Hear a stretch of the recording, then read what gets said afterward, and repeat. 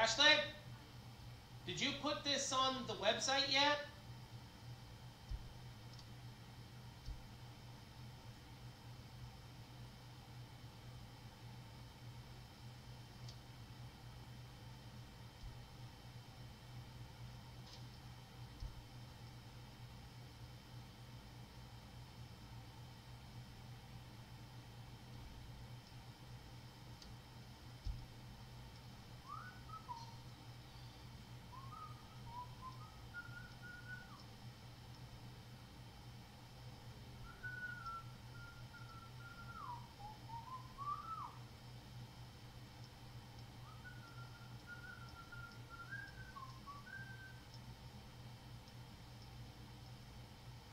Ashley?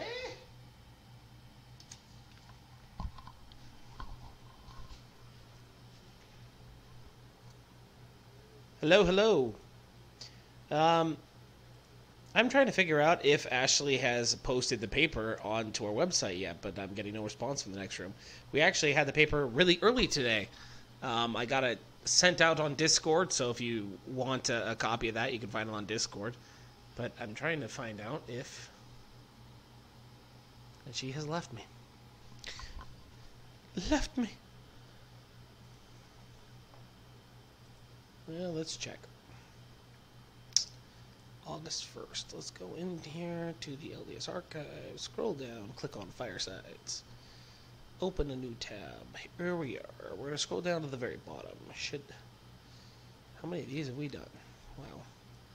Oh, no, August 1st, right here. Perfect. So she's done it. Alright, so we got it on Word and PDF up on the website already.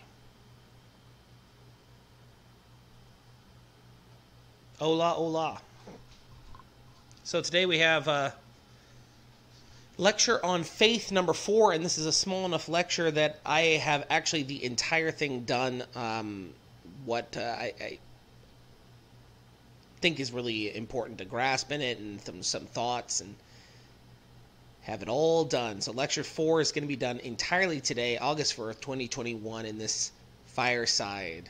So we don't have any guests today, but it'll just be me. But next week, a little bit of news, and I guess I'm going to have to repeat this. We only have 14 people in here right now, but I'm going to have to repeat this when more people get in here, and that is that next week's fireside will not be on Sunday. It will take place on Saturday. And it will take place Saturday morning for Central Time. And so it will be taking place at about 8 or, I don't know, 7 to 9, depending on how it works out, 7 to 9 time Central on Saturday. And the reason why we're doing that is because we have Ammon and we have Topher from Australia that are going to be calling in, and they're going to be the guests on that fireside, and it's easier for me to do it earlier in the morning that way, because what I will be doing is I will be doing it at 7 in the morning to about 9 or 10 in the morning or in the afternoon on Saturday at Central Time, but they will be 14 hours ahead, and so they will be actually clicking in sometime between 7 to 10 their time at night. So that we just decided that would be the best way to do it. So next Saturday, we will be doing that. And as far as a topic, we're going to wait on that one because we're going to get the topic from Topher. So Topher is going to give us the topic, and we're going to talk about it. So Ammon and his brother Topher, or Topher, his brother Ammon, I don't know how they prefer that. They're two brothers. So we're going to get them and myself, and that'll be us. But that'll be next week on Saturday. So this week there is no guests. It's just me. We're going to be going over Lecture on Faith, number 4.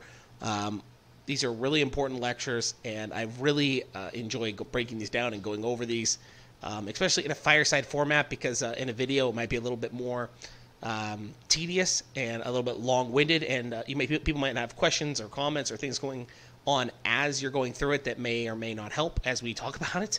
And so what we do is we break it into this question-style format, and then we'll stop in between and make sure everyone understands and is following along. So as always, you can find these papers for free, ad-free. It doesn't cost you anything. You can find them on the family website, or now we're trying to mirror them over on the Discord. we're trying to keep the Discord as organized as possible. There's currently 2 Discords that this group is running or a part of. The II LDS Archives is mostly something for people to get in contact with me and for a place to put up all the papers. Big thank you to Tracy for helping us get all that get all that on there. And then there's another one called Saints in Zion. And in order to get onto that Discord, you have to send an email to Blake, also known as Defending Zion. You're gonna have to do that. And so, but on the Discord, you will also get all these papers and things provided totally for free. They won't cost anything. You can just download them. We try to provide it in PDF and Word because we know that some people have devices that just don't like certain things. And as we have time, we've been formatting these things into an audio file that people that can download and do whatever they want with. People keep asking about podcasts. We're going to have to look at that once we move. And I think that's all that's involved in that is changing the audio file into a podcast format. That doesn't really require anything of a technical level or technical difficulty. So that should be very hard for us to do. So anyway, so it is just me, but it is a fireside, and I want to make sure that that we have the spirit. We're not saying things that we're not supposed to be saying, et cetera, et cetera. So I will have to start with a prayer and end with a prayer. A lot of the times, like the 2 brothers said, which I really appreciate they actually said this, a lot of the times you try to say a prayer before you do video if you are not practicing priestcraft and you're not just out there to set yourself as a light. You'd hopefully say a prayer before you did a video and say, hey, Lord, help me speak your words, not my own. I help this be the case. And so you don't hear that in any of the videos because that's done before.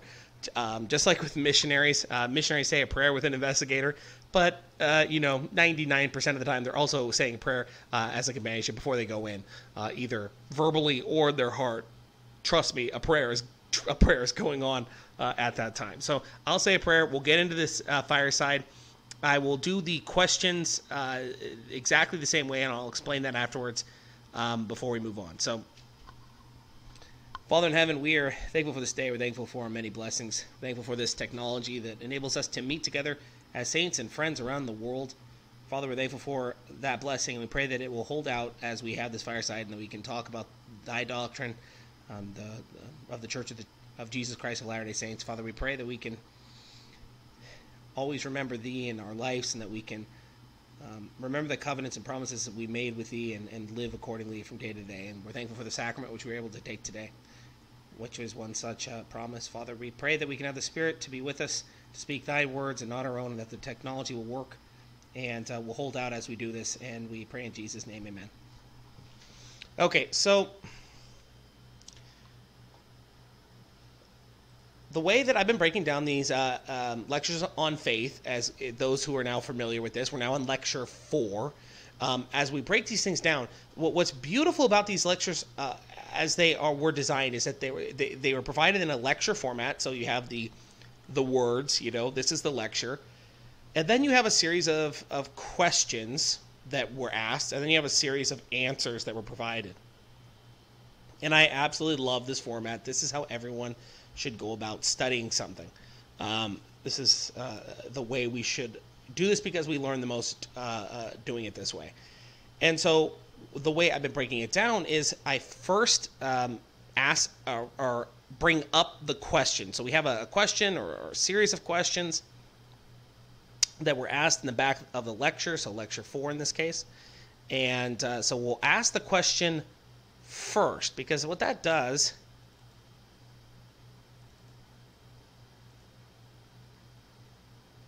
and it should be popping up on our screen shortly.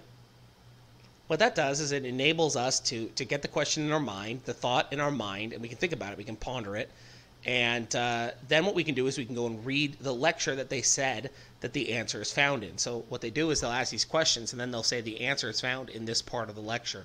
So we'll ask the question, and then what we'll do is we'll go and we'll read the lecture in that section, and we will make sure that we understand what's going on here. So this first question is, what was shown in the 3rd lecture? Kind of a straightforward question. I'm glad that they're doing a little bit of a recap. Somebody once talked about a hinge point. Now, a hinge point is when in a lesson is people stop and make sure people are caught up. So that's kind of what you could say is going on here. So lecture on faith for Joseph Smith. What was shown in the third lecture? That's the question. Then they send you to this part of the lecture to get the answer. Okay, so now I'm going to quote the lecture. Having shown in the third lecture that correct ideas of the character of God are necessary in order to the exercise of faith in him unto life and salvation, and that without correct ideas of his character the minds of men could not have sufficient power with God to the exercise of faith necessary to the enjoyment of eternal life, and that correct ideas of his character lay a foundation, as far as his character is concerned, for the exercise of faith, so as to enjoy the fullness of the blessing of the gospel of Jesus Christ, even that of eternal glory. We shall now proceed to show the connection there is between correct ideas and the attributes of God, and the exercise of faith in him unto eternal life. End quote from the lecture. So, Ashley just showed up, so if you're... I was trying to find her earlier in this, and she was nowhere to be seen. As soon as I start reading the first quote, a big creak. So Ashley has entered the building. Okay, so Joseph's answer. So we have the question, what was shown in the third lecture. They say, go back to the lecture, read Lecture Faith 4 here. Now we're going to get Joseph's answer. And Joseph answers this question, what was shown in the third lecture. And he says, it was shown that correct ideas of the character of God are necessary in order to exercise faith in him unto life and salvation. And that without correct ideas of his character, men could not have power to exercise faith in him unto life and salvation. But that correct ideas of his character, as far as his character is concerned in the exercise of faith in him, lay a sure foundation for the exercise of it.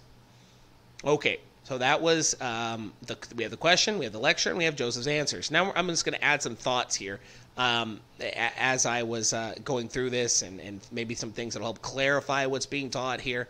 That's what my thoughts are. And as always, if you're looking at the paper, my thoughts are in blue, so and clearly labeled so that you can tell that that's what they are. So Joseph, this is a quote. Joseph Smith holds the keys of this last dispensation and is now engaged behind the veil in the great work of the last days. No man or woman in this dispensation will ever enter into the celestial kingdom of God without the consent of Joseph Smith. From the day that the priesthood was taken from the earth to the winding up scene of all things, every man and woman must have the certificate of Joseph Smith Jr. as a passport to their entrance into the mansion where God and Christ are. He holds the keys of that kingdom for the last dispensation, the keys to rule in the spirit world, and he rules there triumphantly, for he gained full power and a glorious victory over the power of Satan while he was yet in the flesh, and was a martyr to his religion and to the name of Christ, which gives him a more perfect victory in the spirit world. He reigns there as supreme, a being in his sphere, capacity, and calling, as God does in heaven, end quote. And that was Brigham Young who said that quote. I have the references here in the paper. So, when Joseph Smith teaches, quote, that correct ideas of the character of God are necessary in order to the exercise of faith in him unto life and salvation, end quote.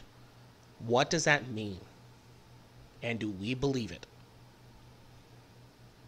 Doctrine and Covenants, chapter 1, verses 16 and 17. They seek not the Lord to establish his righteousness, but every man walketh in his own way, and after the image of his own God, whose image is in the likeness of the world, and whose substance is that of an idol, which waxeth old, and shall perish in Babylon, even Babylon the Great, which shall fall. Wherefore I, the Lord, knowing the calamity which should come upon the inhabitants of the earth, called upon my servant Joseph Smith Jr., and spake unto him from heaven, and gave him commandments, end quote. So when people do not have a correct idea of who God is, they will not be able to exercise faith unto life and salvation. And many will then fashion gods unto themselves, made in the image of the world, and they will then follow after them. Joseph Smith said, quote, I am not at all astonished at what has happened to you, neither what has happened to Zion. And I could tell you all the whys and wherefores of all these calamities, but alas, it is in vain to warn and give precepts. For all men are naturally disposed to walk in their own paths, as they are pointed out by their own fingers, and are not willing to consider and walk in the path which is pointed out by another, saying, This is the way, walk ye in it. Although he should be an unerring director, and the Lord his God sent him. They are blind, and they lead the blind, and they fall into the ditch together. They build with hay, wood, and stubble on the old revelations without the true priesthood or spirit of revelation. If I had time, I would dig into hell, Hades, Sheol, and tell what exists there. End quote. So we need to understand that and believe, is Joseph Smith really a prophet? And if he is really a prophet, which I know he is, then is what is being taught here accurate?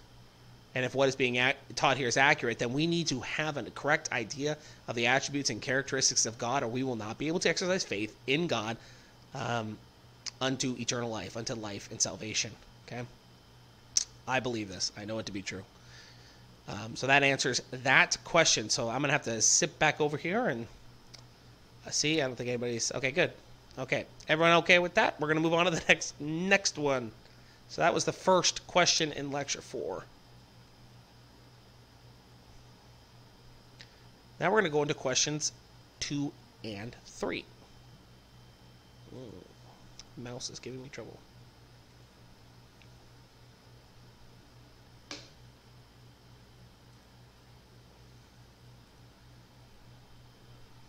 Okay, questions 2 and 3. What object had the God of heaven in revealing his attributes to men? So what was the purpose behind it? Why did he do it? Could men exercise faith in God without an acquaintance with his attributes, so as to be enabled to lay hold of eternal life? It's a good question. Why did God do it? And why did God do it? And if could men exercise faith in God without that knowledge? Good questions. Sends you to the lecture. Let's read the lecture. Quote, Let us here observe that the real design which the God of heaven had in view in making the human family acquainted with his attributes was that they, through the idea of the existence of his attributes, might be enabled to exercise faith in him, and through the exercise of faith in him might obtain eternal life. Can we get that? So he gave us the attributes, okay, give us the ideas, so that we could then exercise faith in him, and through the exercising of that, we could then obtain eternal life or exaltation. For without the idea of the existence of the attributes which belong to God, the minds of men could not have power to exercise faith on him so as to lay hold upon eternal life. The God of heaven, understanding most perfectly the constitution of human nature and the weakness of man, knew what was necessary to be revealed, and what ideas must be planted in their minds in order that they might be enabled to exercise faith in him unto eternal life. Having said so much, we shall proceed to examine the attributes of God as set forth in this revelation to the human family, and to show how necessary correct ideas of his attributes are, to enable men to exercise faith in him. For without these ideas being planted in the minds of men, it would be out of the power of any person or persons to exercise faith in God so as to obtain eternal life. So that the divine communications made to man in the first instance were designed to establish in their minds the idea necessary to enable them to exercise faith in God, and through this means to be partakers of his glory. So then Joseph answers the question that we're seeing on the screen. The answer is that through an acquaintance with his attributes, they might be enabled to exercise faith in him so as to obtain eternal life. And he says they could not, meaning they could not exercise faith in God without an acquaintance with those attributes so as to be enabled to lay hold on eternal life. So my thoughts. Now, I basically could just reread what I just said above. The thing that is the most stunning for me personally, maybe befuddling is a better word here, is Joseph Smith is laying out in his life revelation upon revelation, step upon step. He is laying out the requirements that man must take in order to be exalted. He's very clearly laying it out. You must do blank in order to have life and salvation and exaltation. That's what he's doing here. Those that obtain exaltation are referred to as the members of the Church of the Firstborn. Now, the Church of the Firstborn are those who have had their calling and elections made sure. Okay, the doctrine of the Gospel Student Manual, chapter 19, teaches us, quote, "Those members of the church who devote themselves wholly to righteousness, living by every word that proceedeth forth from the mouth of God, make their calling and election sure." That is, they receive the more sure word of prophecy, which means that the Lord seals their exaltation upon them while they are yet in this life. Making our calling and election sure, continuing, is an important quest of mortal life. Then it gives you 4 points here. 1, the elect of God are those who hear his voice and obey him. Does that sound familiar to everyone? It should be. 2, to make our calling and election sure requires diligence and effort in developing God-like attributes. Right? Does that sound familiar? Something about lazy and lax disciples, right? Requiring, work. And anyway, continuing. Number 3, while many are called of God to receive his blessings, comparatively few become worthy of them. Number 4, we are free to choose for ourselves. End quote. And you can find that, I provide the link to where you can find that actually from the Gospel Student Manual there on the church website in the paper. So if you're wanting to find that on the church website as well as the manual, you can find that there. The redemption of Zion and building of New Jerusalem will be done on the backs of the Church of the Firstborn. And the Church of the Firstborn are members of the Church of Jesus Christ of Latter-day Saints that make their calling and elections sure. To make your calling and election sure, one must live by every word that proceedeth forth from the mouth of God. Every word. Everything that's said. By the voice of his servants or his own, it is the same. Listening to and heeding the voice of the Savior is the act of letting God prevail in our lives. Ultimately, individuals are responsible, however, to make their own decisions and are free to choose for themselves what they will or will not do. What is bewildering to me is how many members of the Church of Jesus Christ of Latter-day Saints have convinced themselves that lowering the standards, living by mostly or a lot of the words that proceed forth from the words of God that proceed forth, that's enough for salvation. If members lowered the standards and pick and choose the revelations to follow, but were totally okay with ending up in the terrestrial kingdom, hey, that would make total sense to me.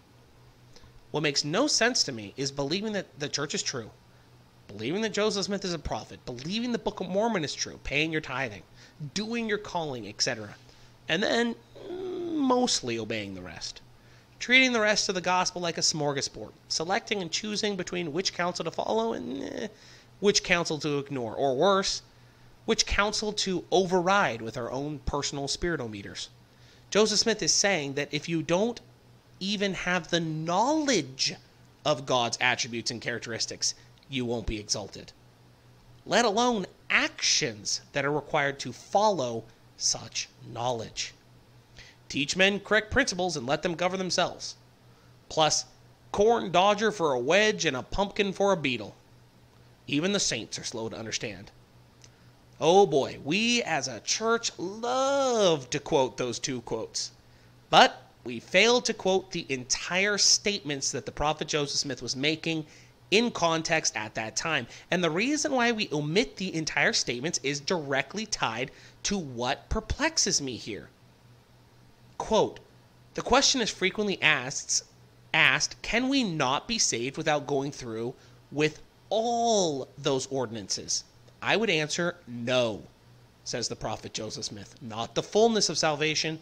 Jesus said, there are many mansions in my Father's house, and I will go and prepare a place for you. House here named should have been translated kingdom.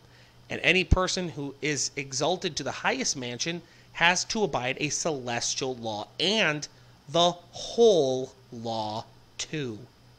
I have tried for a number of years to get the minds of the saints prepared to receive the things of God. So what is he talking about here? What's the whole purpose of what he's saying here? He's trying to get the saints ready to abide a celestial law, the whole law. He's not content with the terrestrial kingdom. He's trying to get the saints ready for the celestial laws.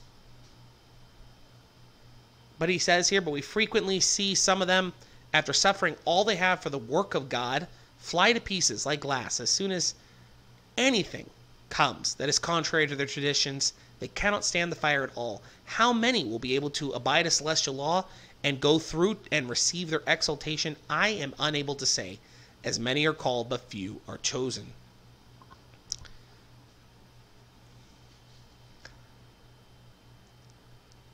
Now, maybe that was a little bit overkill for one question in this lecture on faith, but this concept really does bother me. This constant, all is well in Zion, we received and we need no more attitude, combined with an attitude or arrogance of entitlement to exaltation. We don't have to get there all at once. Nobody says that we do have to get there all at once. Nobody says we have to be perfect right at this moment. But that's not the same thing as teaching, I don't even have to make an attempt in this life. The Lord will make up the rest in grace after all we can do. Those who expect grace while doing nothing, while making no effort, and remember, as President Nelson said, the Lord loves effort. Those individuals will not find manna raining down from heaven. They will be the ones saying, Lord, Lord, have we not? They will be the ones saying, this is not the work of the Lord, for his promises aren't fulfilled. But woe unto such, for their reward lurketh from beneath, and not from above. There are requirements, and we are required to live by every word that proceedeth forth from the mouth of God. We are required to understand. We have to know the characteristics and attributes of God so as to exercise faith in him sufficient for life and salvation. So that answers that question.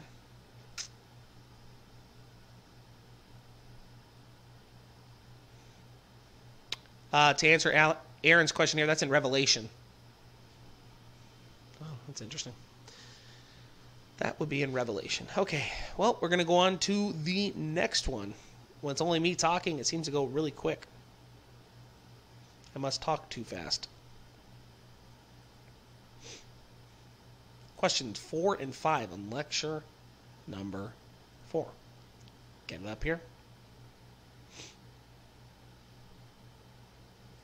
And like I said, this paper is for free. You can download it on Discord or on our family website. You can follow along what I'm reading here and all these references that I'm providing, that you can go check them out for yourself afterwards. So question number 4 and 5 is, what account is given of the attributes of God in his revelations? And this is another thing that I've gone over in the previous lectures on faith. Every time they say revelations, they're referring to scriptures. And so I think that's one of those times where we think of, oh, revelation, and we think, okay, that means something other than what they're saying. In this, they mean scriptures, because scriptures are revelation. They're revelation to man. That's what they are.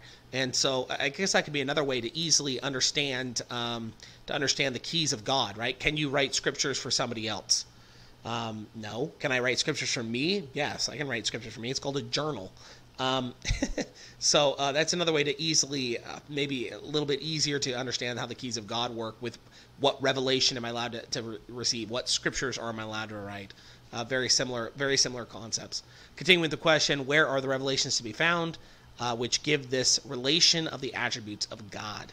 Okay, then we go into the lecture. Quote, we have in the revelations, or scriptures, which he has given to the human family the following account of his attributes, meaning God's attributes. First, knowledge.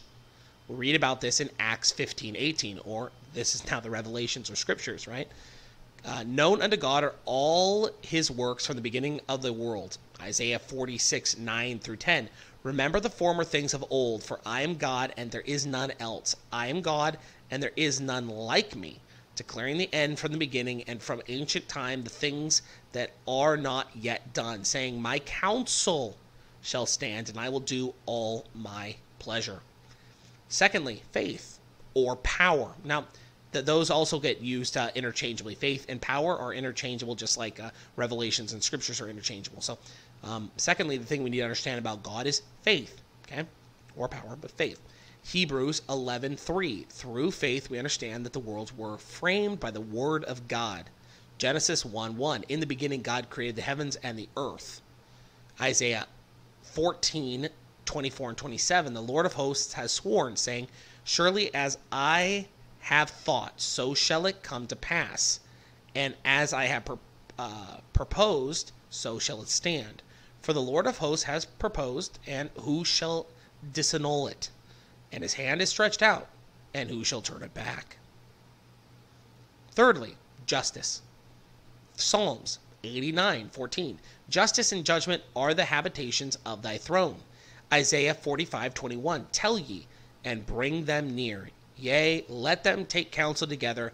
Who has declared this from the ancient times? Have not I the Lord? And there is no God else beside me, a just God and a Savior. Zephaniah? I'm not going to get that right. How would you get it? Zephaniah? That's how I would go. Okay. 3:5. Somebody in there is going to be some Hebrew speaker and be like, you can't pronounce anything. 3:5. The just Lord is in the midst thereof. Zechariah, which is much easier. 9:9. Rejoice greatly, O daughter of Zion. Shout, O daughter of Jerusalem. Behold, thy king comes unto thee. He is just and having salvation. Fourthly, judgment. Psalms 89:14. Justice and judgments are the habitations of thy throne. Deuteronomy 32:4. He is the rock. His work is perfect. For all his ways are judgment. A God of truth and without iniquity. Just and right is he. Psalms 9:7. But the Lord shall endure forever. He has prepared his throne for judgment. Psalms 9:16. The Lord is known by the judgment which he executes. Fifthly, mercy. Psalms 89:15. Mercy and truth shall go before his face. Exodus 34:6.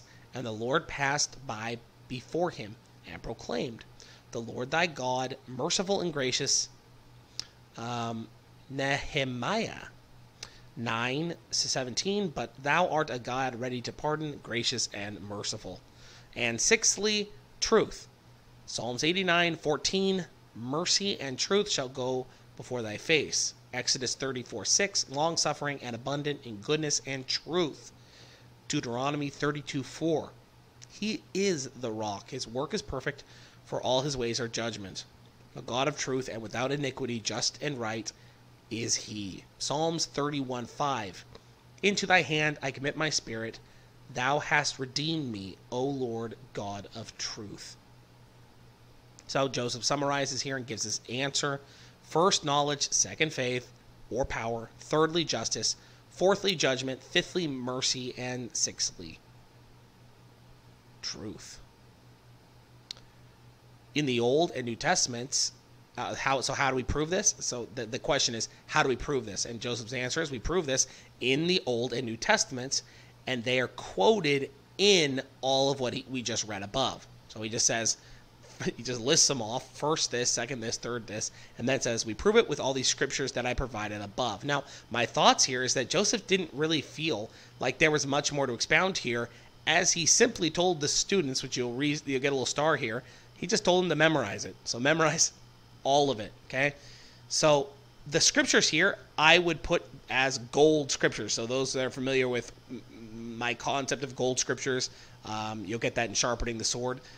I'd make all these scriptures here gold scriptures. These are gold standard scriptures that we should probably have marked in the scriptures as gold, and we probably should do our best to try to memorize them. But the other thing here is that these are the attributes. These are the characteristics. No, attributes. These are the attributes of God, and we need to memorize them, okay? And so what I've done here is I've written it here in, what is this called? What's this called? So it's KFJJMT. So when you take the first letter of each one of those things. So K, knowledge, F, faith, J is justice and judgment, M is mercy, and T is truth. So we got K, F, J, J, M, T. And I came up with, to memorize this, I came up with kingdom first, Jesus and Joseph, meet me there. So that's what I had to help me remember this. So kingdom first, or like kingdom of God first. So kingdom first, Jesus and Joseph, meet me there. So KFJJMT. So kingdom first, Jesus and Joseph, meet me there. K is for knowledge, F is for faith, J is for justice and judgment, M is for mercy, and T is for truth. So if somebody else in the chat has another better way of trying to memorize those things, just let me know here. Uh-oh. Somebody's saying my voice is not working. Is everyone saying that, or is that just you, Aaron? Yeah, let me...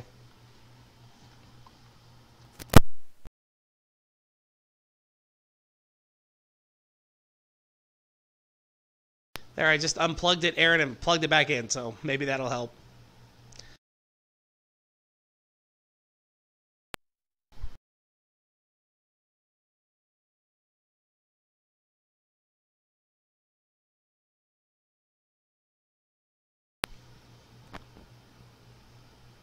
Well, hopefully. Hopefully that helps, Aaron. So, I'm just looking here in the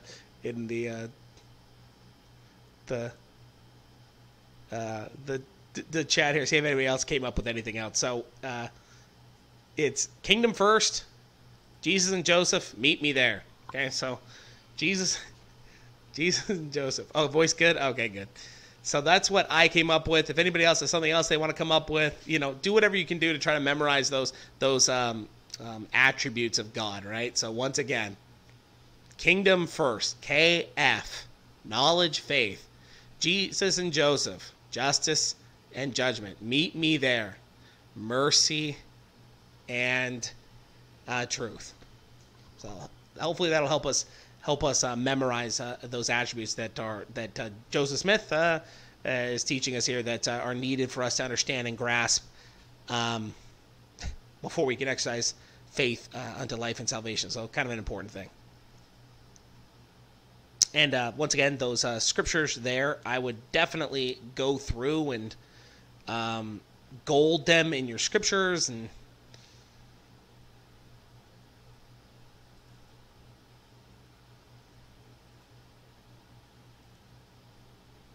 and try to memorize them as best you can.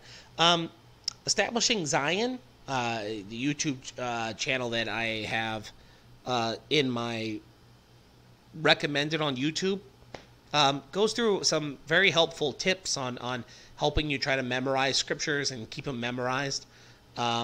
If you struggle with that, or you're not really familiar with that, or how you go about that, he has a couple videos, I think, just specifically on that are very helpful for that. So if you want help memorizing some scripture like that, that is definitely where I would go to check that out. So we're going to go on to the next question here, and this is questions. This is questions 6 and 7, lecture 4.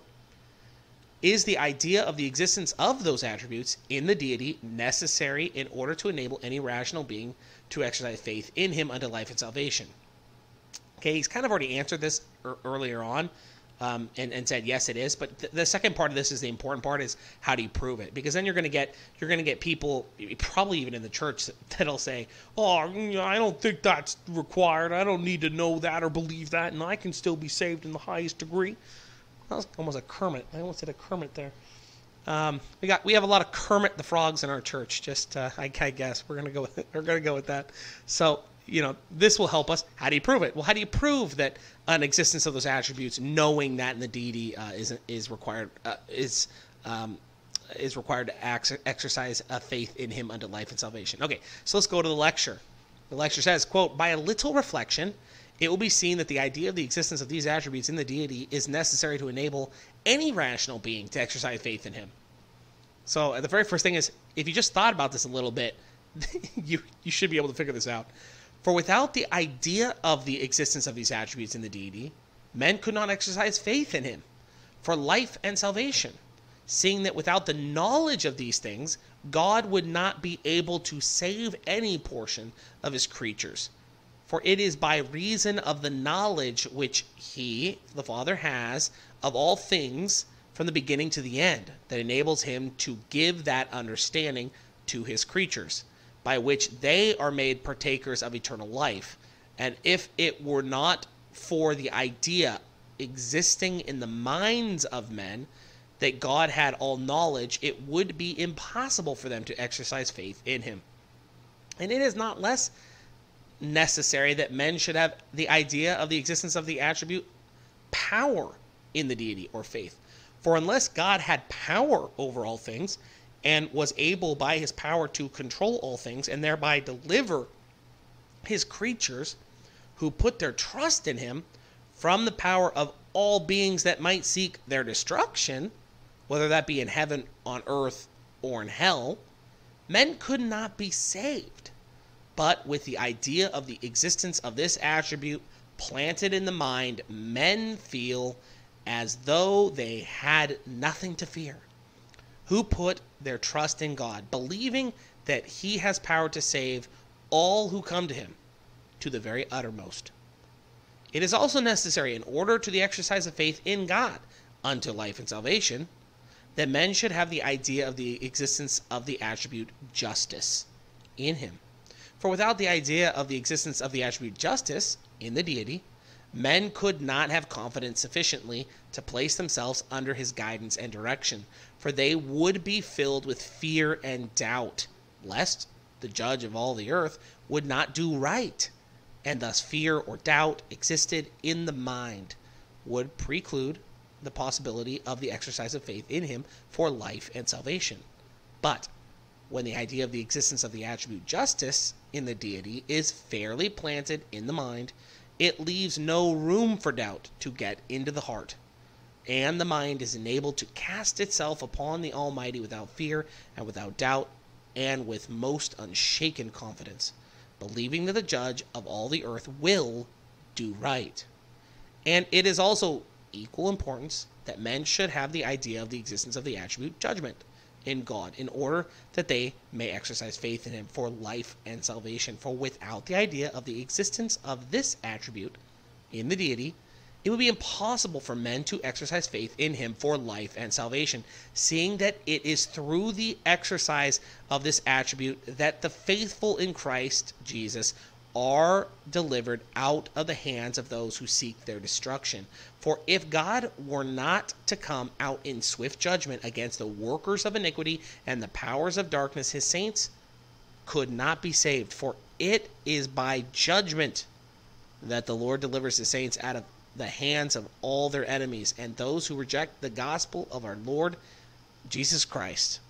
But no sooner is this idea of the existence of this attribute planted in the minds of men, then it gives power to the minds for the exercise of faith and confidence in God, that they are enabled by faith to lay hold on the promises which are set before them, and wade through all the tribulations and afflictions to which they are subjected by reason of the persecution from those who know not God, and who obey not the gospel of our Lord Jesus Christ, believing that in due time the Lord will come out in swift judgment against their enemies, and they shall be cut off from before him, and that in his own due time he will bear them off conquerors, and more than conquerors in all things. And again, it is equally important that men should have the idea of the existence of the attribute mercy in the deity, in order to exercise faith in him for life and salvation. For without the idea of the existence of this attribute in the deity, the spirits of the saints would faint in the midst of the tribulation, affliction, and persecutions which they have to endure for righteousness' sake. But when the idea of the existence of this attribute is once established in the mind, it gives life and energy to the spirits of the saints, believing that the mercy of God will be poured out upon them in the midst of their afflictions, and that he will compassionate them in their sufferings, and that the mercy of God will lay hold of them and secure them in the arms of his love, so that they will receive a full reward for all their sufferings. And lastly, but not less important, to the exercise of faith in God is the idea of the existence of the attribute truth in him. For without the idea of the existence of this attribute, the mind of man could not or could have nothing upon which it could rest with certainty. All would be confusion and doubt. But with the idea of the existence of this attribute in the deity in the mind, all the teachings, instructions, promises, and blessings become realities, and the mind is enabled to lay hold of them with certainty and confidence, believing that these things and all that the Lord has said shall be fulfilled in their time, and that all the cursings, denunciations, and judgments pronounced upon the heads of the unrighteous will also be executed in due time of the Lord. And by reason of the truth and the veracity of him, the mind beholds its deliverance and salvation as being certain. So that was the lecture. Joseph's answer is simply, it is. And then he says, how do you prove it? He says, prove it with the lecture. So he doesn't go back and actually repeat it. He just says, what I just read. Okay? Now, my thoughts. Once again, there's a ton of information here, and Joseph simply says to memorize. He actually says to memorize everything that I just read. There are a lot of points in here, just like in previous lectures on faith, that teach us the correct attributes and characteristics of God that we have to believe in to exercise faith unto life and salvation. If we took the time to learn these things, there would not be the disputations that we currently have, whether that be in your local congregation, whether that be on YouTube, whether that be in your family. We wouldn't have these disputations among our family because 99% of what people dispute that on the revealed doctrine, unrevealed we shouldn't be talking about, but of the revealed doctrine, we shouldn't be having these. There's clearly one side that's right and clearly one side that's wrong. And so how do we know it? Like, how do we know which one's which? Right? Okay, well, President Joseph Fielding Smith taught, quote, if the members of the church would search their scriptures more intensely in the spirit of humility and prayer, disputations would cease among us. It seems to be a difficult thing to eliminate from the minds of some of our brethren cherished notions that are contrary to the revealed word. Many questions have been answered time and time again by those who have had the knowledge and are prepared to give the answers. Yet, the error continues to exist. Why is it that some members of the church grasp at every sensational rumor and with apparent eagerness and delight? If the same eagerness were applied to the revelations already given, and we would heed them soberly and in humility of spirit, all would be well. The Lord has promised the church commandments, not a few, and revelation in their time. Yet we have some clamoring for more revelation when we have failed to keep those already given. We want our sons and daughters to know God's truth and not the vagaries of the world, and we want you to study those books from whence you will obtain a knowledge of the world, the word of the Lord to us. Some of our good people read many of the books that are published today, popular fiction so-called, but they haven't time to read the word of the Lord. Many of these books are beautiful, but often many ideas are expressed which are only pretty words, well-connected sentences or sentiments that are like flowers blooming on the stem without root. Real truth you can gain from books that have been adopted as standard works of the church. I see too many of our people who are very much better read in the things that are written by some of the popular authors of books than they are in the things of God. They don't know one thing about the real essence of the gospel of Jesus Christ. They don't know or comprehend one thing about the rights of the priesthood and the principles of the government that God has revealed to the children of men to maintain the kingdom of God in the earth. They know more about novels than they do about the Bible, the Book of Mormon, and the Doctrine and Covenants. Yes, far more. It is surprising to hear the multitude of questions that are continuously sent to the presidency of the church and to others of my brethren who are in leading positions for information upon some of the most simple things that pertain to the gospel. Hundreds of questions, communications, and letters are sent to us from time to time asking information and instruction on matters that are so plainly written in the revelations of God, contained in the Book of Mormon, the Doctrine and Covenants, and the Pearl of Great Price, and the Bible. And I would also add at this time, this is Joseph F. Smith, the first one. Yeah, this is the first one. Correct? Oh my gosh. I think this is the first one. Teachings to the President. Now you're going to have to look this up. Ashley's going to look that up over here. Because that's important because there's two Joseph F. or Joseph Fielding Smiths. And the first one, which I think this is who this is, speaking, when he said this, Doctrine and Covenants, the lectures on faith were actually in the Doctrine and Covenants. So anyway, it seems that anyone who can read should understand. Continuing with his Joseph F. Smith's teachings here, we have in the gospel the truth. If that is the case, and I bear testimonies that so it is, then it is worth every effort to understand the truth, each for himself, and to impart it in spirit and practice to our children. This should be done every day, and in the home by precept, teaching, and example. Spend 10 minutes in reading a chapter from the words of the Lord in the Bible, the Book of Mormon, the Doctrine and Covenants before you retire or before you go to your daily toil. Feed your spiritual selves at home as well in public spaces. End quote from Joseph F. Smith. So Teachings of the Presidents. Which one is that? That is the first. Fielding's the second one. Yep, he's Joseph Fielding's father. So there you go. So that seals the deal on that one. So when Joseph F. Smith was saying, if people just read what is in the Book of Mormon, the Doctrine and Covenants, the Pearl of Great Price, and the Bible, when he said this, lectures on faith were part of the canonized work in the Doctrine and Covenants. Okay? So that hopefully will tie that together with what I'm trying to say here.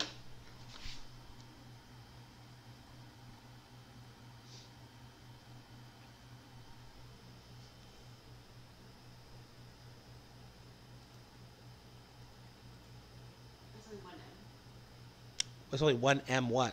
You said meet me there, but it's only like meet there. Oh, yeah. There's only one M. Yeah, I say meet me there, but like, yeah. Meet me there, kind of like catch me outside. It's kind of one word. catch me outside.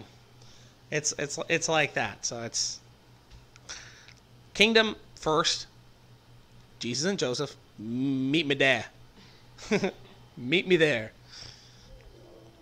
So that's how I'm memorizing it. If somebody else has another way of doing it that's better for them, hey, memorize those another way.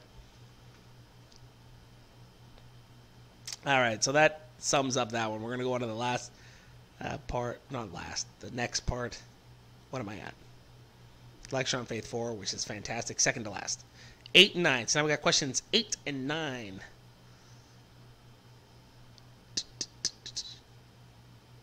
Seems like it's a little bit low. Huh. Well, the prove is kind of cut off, but whatever.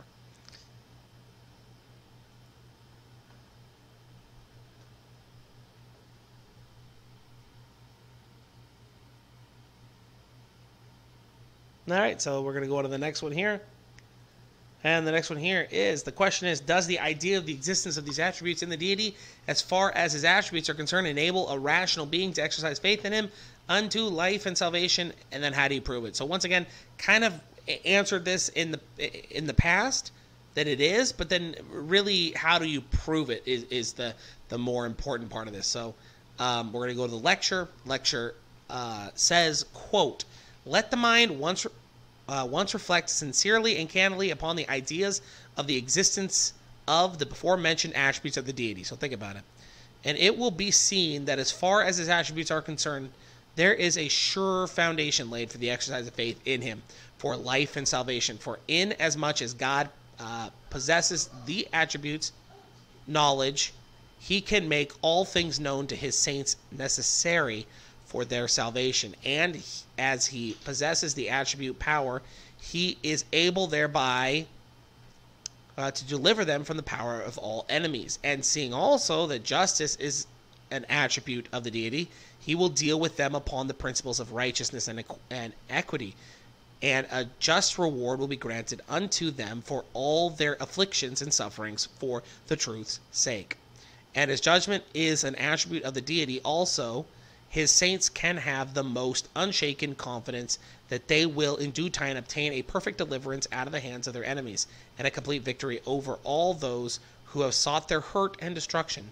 And as mercy is also an attribute of the deity, his saints can have confidence that it will be exercised towards them, and through the exercise of that attribute towards them, comfort and consolation will be administered unto them abundantly amid all their afflictions and tribulations. And lastly, realizing that truth is an attribute of the deity, the mind is led to rejoice amid all its trials and temptations in hope of the glory which is to be brought at the revelation of Jesus Christ, and in view of that crown which is to be placed upon the heads of the saints in that day when the Lord shall distribute rewards unto them, and in prospect of that eternal weight of glory which the Lord has promised to bestow upon them when he shall bring them into the midst of his throne to dwell in his presence eternally. In view, then, of the existence of these attributes, the faith of the saints can become exceedingly strong, abounding in righteousness unto the praise and glory of God, and can exert its mighty influence in searching after wisdom and understanding until it obtained a knowledge of all things that pertain to life and salvation. Joseph's answer is yes, and you prove it by this section here that I just read. So this is how you prove it. They cite themselves here as far as this proving. This last paragraph here, for my thoughts, this last paragraph here is the one that is the most, the one that hit me the most when reading this again. Okay, in view of the existence of these attributes, the faith of the saints can become exceedingly strong. That part. Now, Joseph promises that the saints, if they understood this knowledge, these attributes, and had this faith and live right, they can then become exceedingly strong and will obtain all these blessings as they abound in good works. That was the promise. Okay, let's think about that for a moment. What does that mean? Meaning what? That means that if the saints don't understand these things and live according to them, what does that mean? So if living according to these things will make you abound in good works, if you don't accept these things and don't live according to these things, what does that mean? Well, here's something that's really interesting. We're going to turn to Doctrine and Covenants 101. You'll be very familiar with these scriptures, but let's reread them again. And while they were yet laying the foundation thereof, they began to say among themselves, And what need hath my Lord of this tower? And consulted for a long time, saying among themselves, What need has my Lord of this tower, seeing this is a time of peace? Might not this money be given to the exchangers? For there is no need of these things. And while they were at variance one with another, they became very slothful, and they hearkened not unto the commandments of their Lord. End quote. Doctrine and Covenants 101, verses 47 through 50. Now, the lectures on faith were removed from the Doctrine and Covenants in 1921. What happened? Between the years of 1917 and 1967, the times of the Gentiles was fulfilled.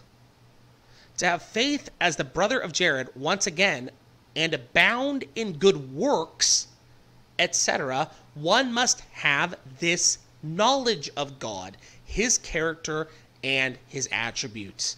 A huge part of his attributes and characteristics were and are centered around his unchangeableness, his truth, etc. Learning of the faith as the brother of Jared and what is coming in the sealed portion, the redemption and building of New Jerusalems, the return of the 10 tribes, is it not plain to see how those who have lost this precious knowledge have become unfruitful? Yea, they have become untimely figs. We must internalize this knowledge and have faith as the brother of Jared to see the miracles, to see the redemption, yea, and find we must possess and internalize this knowledge before we can produce fruit meet for the Father's kingdom, as it says here at the bottom of this thing. In view of this, the existence of these attributes, the faith of the saints can become exceedingly strong. Can. Only when they have an idea of the existence of these attributes and internalize them. Only then can they become exceedingly strong, and then they will abound in righteousness and the praise and glory of God.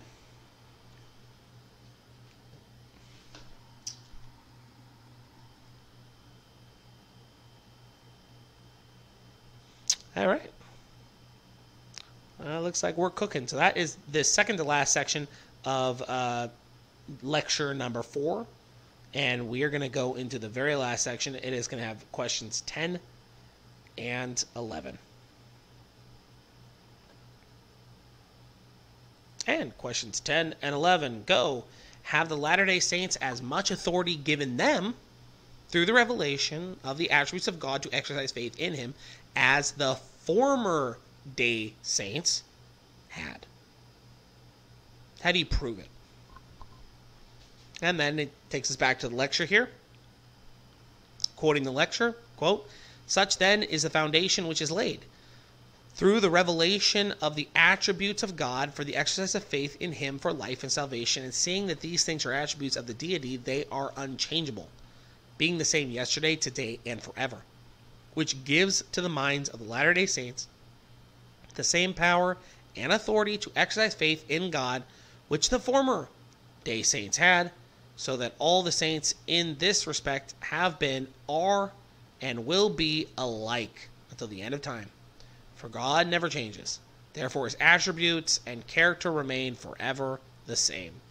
And as it is through the revelation of these that a foundation is laid for the exercise of faith in God unto life and salvation, the foundation thereof for the exercise of faith was, is, and ever will be the same, so that all men have had and will have an equal privilege." Joseph Smith says, and the answer is they have. So the current Latter-day Saints have just as much authority and through the revelations and attributes of God as the former day saints had. And he said, how do you prove it? With the lecture, what I just read, section number 19. And then he says, let the student commit those paragraphs to memorize as well. I believe that lecture number 4 has the most sections that have been asked to be committed to memory. And you have to understand that Brigham Young, Pratt, both Pratts, there was a ton of the early brethren that were in the school of the prophets here that took these things, and they were in the Doctrine and Covenants, like I said, till 1921, that had these things memorized. So just a phenomenal testament to the power of the knowledge that this gives us. Now, my thoughts. I have mentioned a couple times now having faith as the brother of Jared going over this lecture. I think it is only fitting that I end this fireside with a quote from Brother Hiram Andrus. And this quote from Brother Hiram Andrus I used in my paper, Faith is the Brother of Jared. And I think this is really important to understand this and this question that's being asked here. And Brother Hiram Andrus says, quote, in chapter 28 of Isaiah, as he talks about the drunkards of Ephraim, and this isn't drunkard in the sense that they get it from a bottle. It's the kind of drunkardness when it says they are drunk but not with strong drink, meaning they are drunk with the ideals and the zeal and the culture of the Gentile culture, and they act on that principle, and they march by that drum beat. Then, speaking of the judgments to come upon Ephraim in that day, in verse 5, he says this, in that day shall the Lord of hosts be for a crown of glory and for a diadem of beauty unto the residue of his people. Isaiah 51 is a whole chapter devoted to that righteous remnant. Note how he begins. Hearken unto me, ye that follow after righteousness.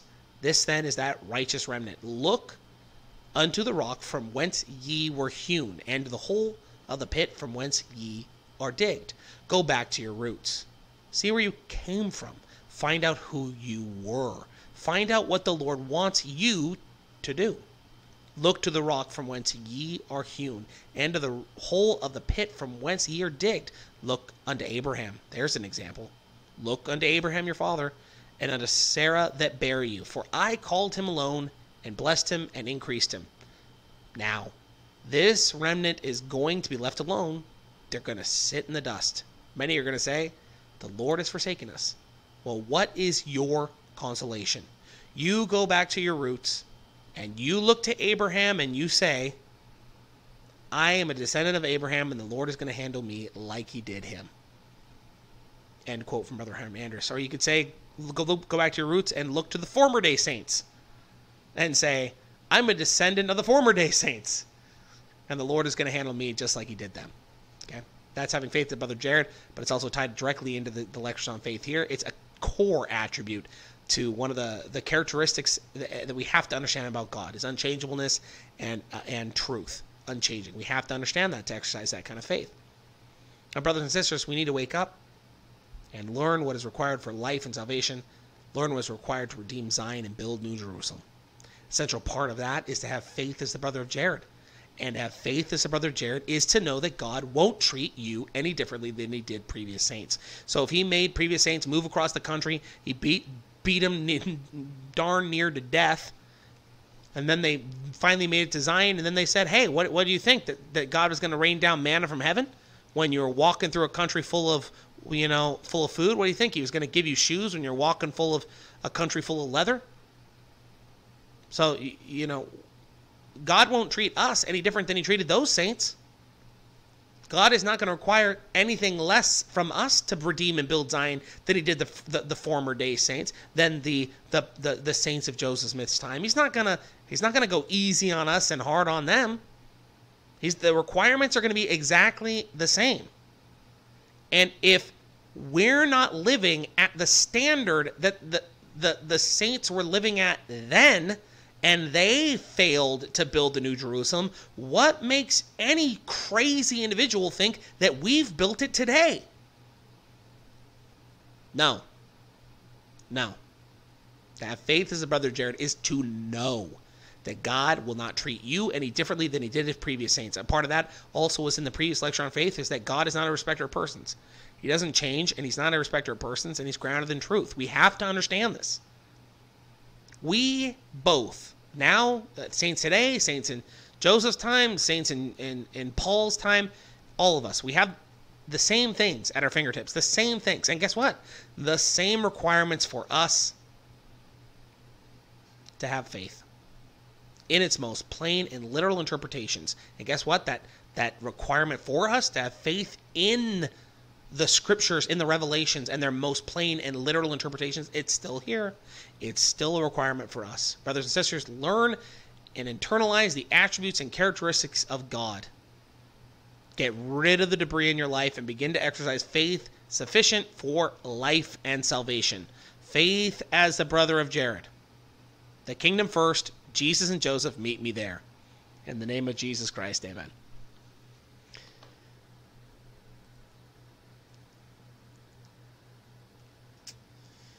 All right, so any questions? Maybe we'll say a prayer and then we'll go into Q&A.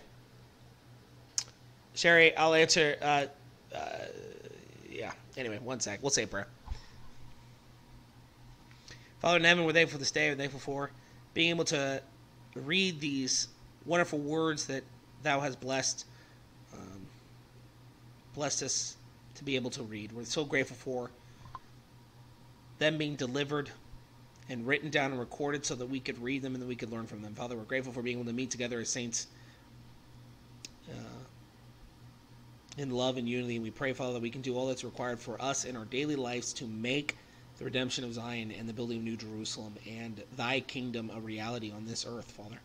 We love thee. We pray for the strength and courage to go on throughout the days and weeks as we do this, Father. We're also, many of us are fasting at this time, and we pray for those that we are fasting for. We pray that they will have increased testimony, that they will serve strong missions, and that they will be able to recover from their cancer and problems that they're going through. Father, we love thee, and we're grateful for thee.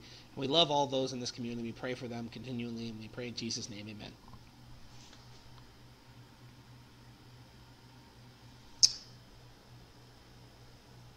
All right. So Lisa bought some boots to march to Zion in Australia. All right, that's awesome. That's awesome. That is fantastic. Sherry, Blake's email is provided in my Discord. So if you have my Discord here, I don't give Blake's email out to everyone. If he wants to show up to a fireside and give out his email, that's up to him. But I'm not going to just. Anyway, you can get his email in my Discord. So if you join the Discord link that I have in the bottom there, and you go into the About section, I have Blake's information there, and it's also easier to do it there. So if you join Discord, and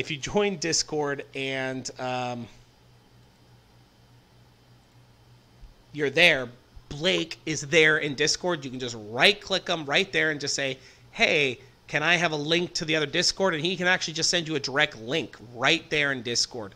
So it's a lot easier to do than sending Blake 1,800 emails.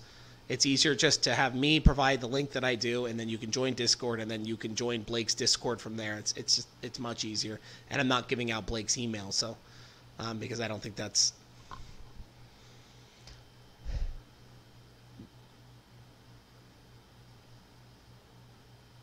Okay, so we're gonna go into Q&A here. Yeah, so it's still broad daylight. Short lecture this week. Yeah, it was just me, so these were just my thoughts on it, and I did provide those in blue, and so they're there in blue, and I read the lecture. And by the way, this was the entire lecture.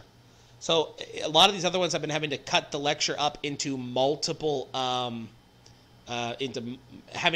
multiple different firesides because the lecture is just so large.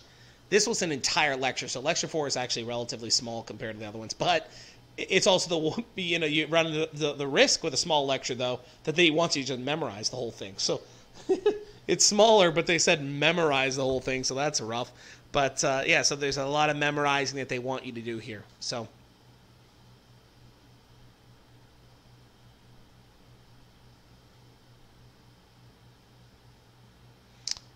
Keys for presidency. I don't know about missionaries. So Keller here says, I've spoken about keys for missionaries. While I agree with your thoughts on their responsibilities, these seem like stewardship rather than keys. Keys for presidency. No, this one's a little bit weird. This one's kind of changed.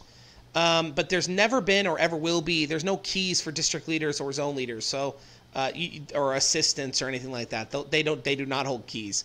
And what does that mean? It means that they cannot receive revelation, thou shalt do, thou shalt knows. They cannot actually receive those for other missionaries. So you're a district leader, and you say, oh, the Lord wants you to do this, elder. I'm sorry, you're speaking nonsense. You don't have keys over that.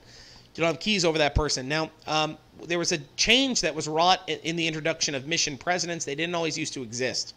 So, a missionary was just called, he was set apart, and he was sent off. And so that's the way it used to work. And they would have all the keys necessary at that time. There was no mission presidents. They had to have all the keys. They had to go off and they had to find people. They had to find them worthy. They had to interview them. They had to baptize them. There was no mission president. It just didn't exist. Then they introduced mission presidents, and things got a little bit convoluted because they still wanted the stake to set apart the missionaries and then sent them out. But they don't claim that the missionaries have keys anymore. Now, this one's a little bit weird, and I find this change a little bit weird, but they actually do not claim that missionaries themselves have keys anymore, but that mission presidents do, and that mission presidents are able to delegate the use of those keys to the missionaries in their field. I personally, I find that to be a very flawed reasoning.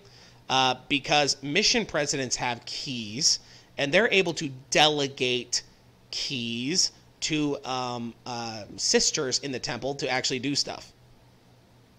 So sisters are actually exercising delegation via the temple president. Missionaries, that's not the case. So sister missionaries are not allowed to do interviews for baptism. They're not allowed to do any of that. And so they're not allowed to do those same tasks. They're not allowed to sit down and interview you for baptism. And so if it was simply a delegation of keys, if that's all it was from the mission president, then sister missionaries should have been able to interview converts for baptism since the very beginning, but they haven't been. And so so that explanation doesn't really hold water to me. So I think there's just a little bit of confusion in the handbooks on what it says on that. And that's just my opinion on that, because if missionaries were acting purely off of delegation of keys by their mission president, then sister missionaries should also be exercising keys based off of the exact same thing, and they don't get to exercise keys. They don't get to exercise any of them. So they find somebody, they teach them, they baptize them, and guess what? They have to hand them over to elders or somebody else to do the interview process for that baptism. So it kind of shoots that whole thing in, you know. And they're doing a lot of changes to the handbook and stuff like that with regarding this, so I wouldn't be surprised if they change this. So this has been something that was not originally in the church when Joseph Smith was around. This is something that was adapted as the church grew larger and larger. And so this whole concept of mission presidents, and it started to arise when we started sending younger and younger missionaries, and we started trusting them less and less. Because, the guy I was quoting earlier in this fireside, President Joseph F. Smith, I believe he was the one that got sent on a mission when he was 16 and almost died on the shore of Hawaii or wherever he was. And so, was that Hawaii? Polynesian Islands or something? It was Joseph F. Smith, wasn't it, that went out there and almost died on the shore?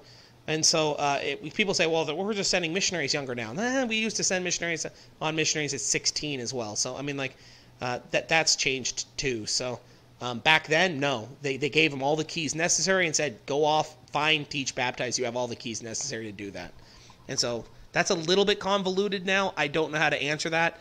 I do know that the presidencies in missionaries or in missions, they do not have keys. So zone leader companionships, assistants to the president, none of them hold keys over any other missionaries. They don't hold any other keys more or less than any other missionary. It just doesn't exist. So I do know that's the case.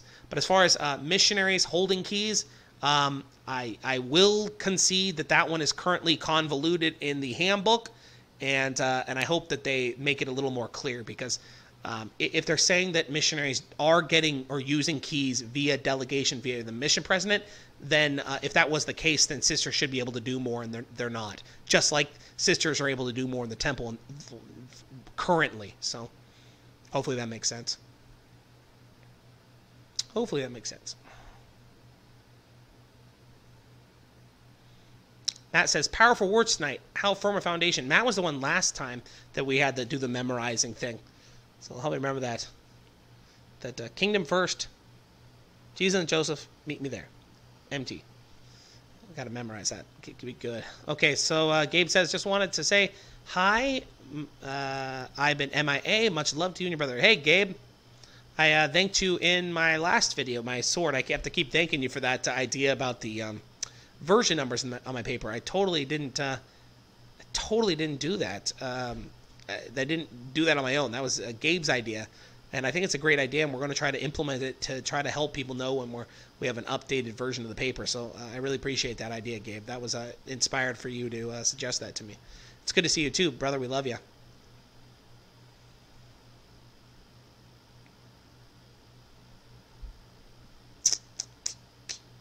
Okay, somebody says, I found one who's watching YouTube channel this week.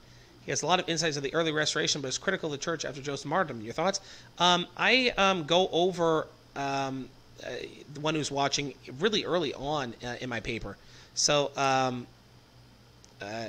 really early on in my paper. One who is watching is somebody that it was updated references in the number 1 or number 2. So what ended up happening is Ashley, I did the paper Joseph Smith to Return. And I started looking online for anybody else who was willing to talk about it. And like I said in my paper, I only found 2 people. I found the Skousen in one of his books. Was it Joel?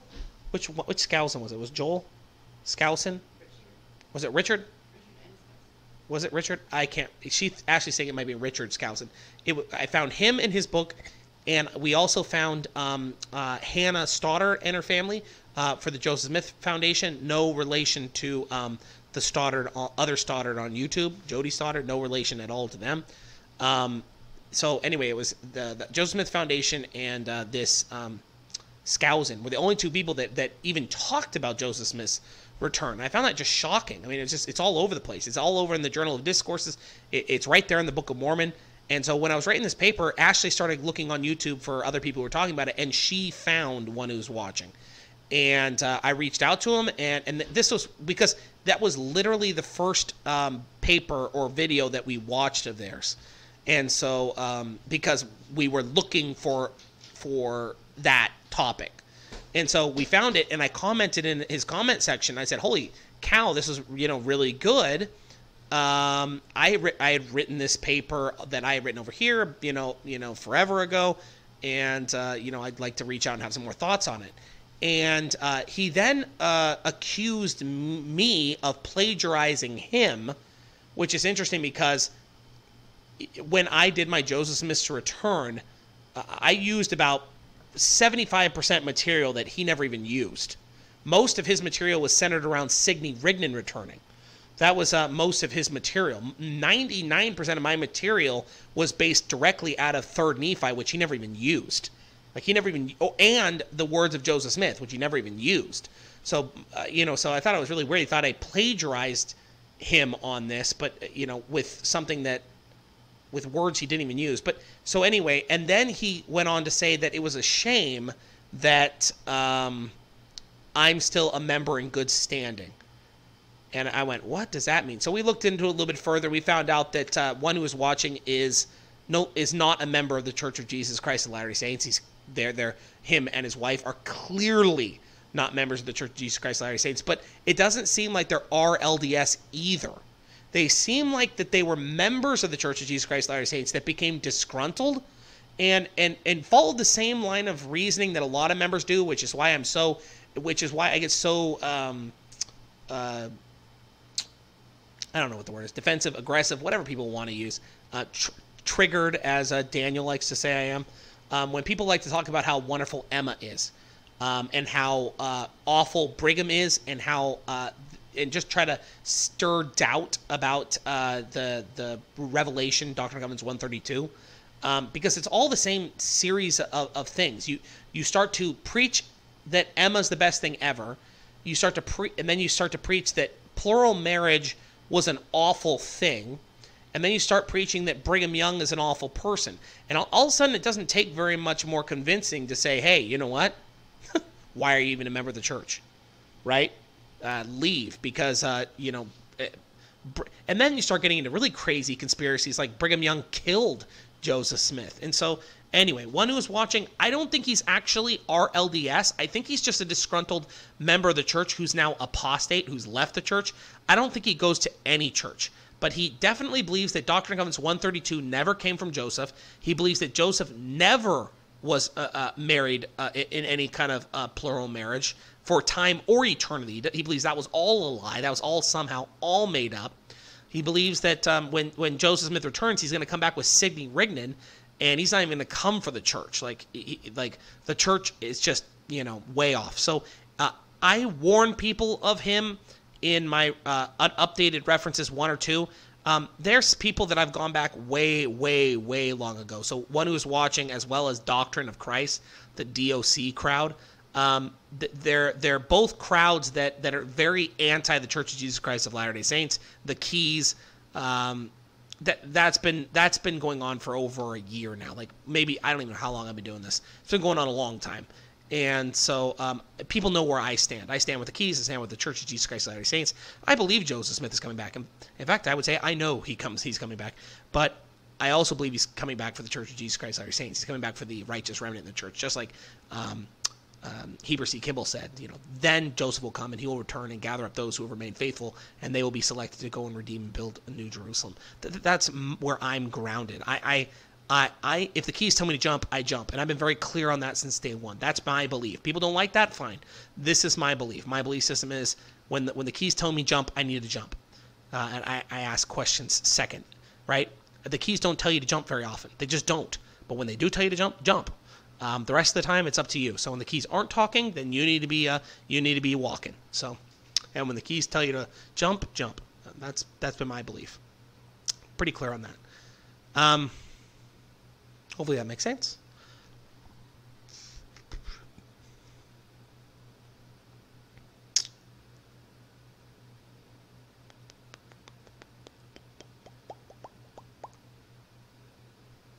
Trying to scroll up here. Okay, so Prudence and Thanksgiving. This is car in a, if I'm not mistaken. Hopefully I remembered how to pronounce that. Car in a garage, as she said. Car in a. By saying that Joseph Smith Jr. still holds all the keys of this dispensation. Yes, he does. President Nelson then has keys, but not the same keys.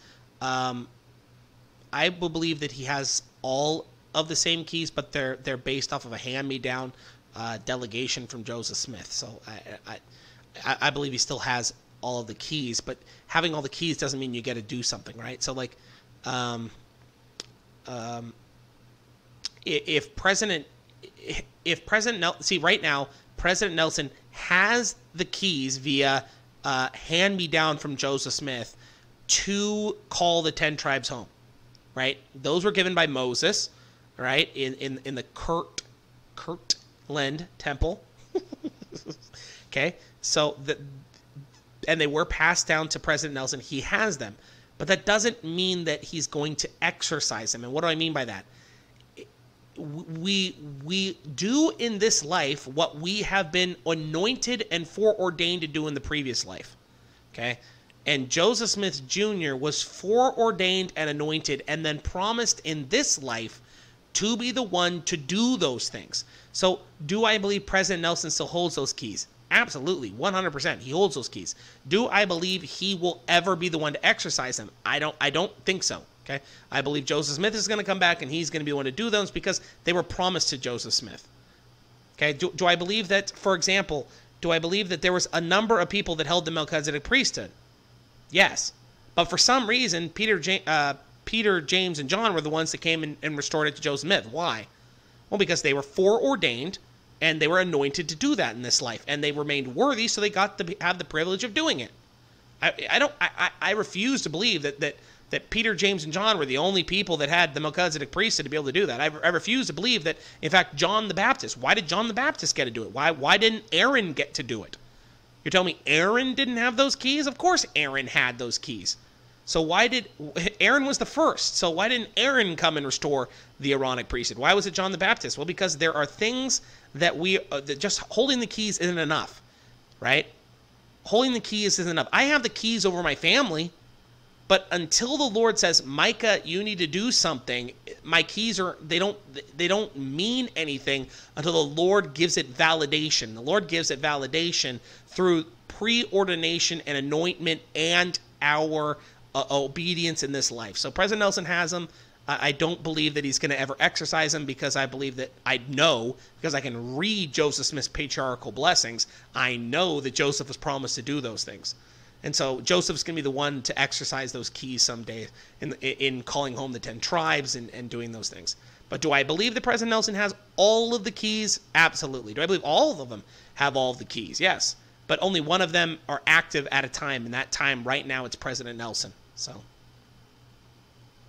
So Stuart says, if the time of the Gentiles is past, the times of the Gentiles was fulfilled, there's a difference. The times of the Gentiles was fulfilled.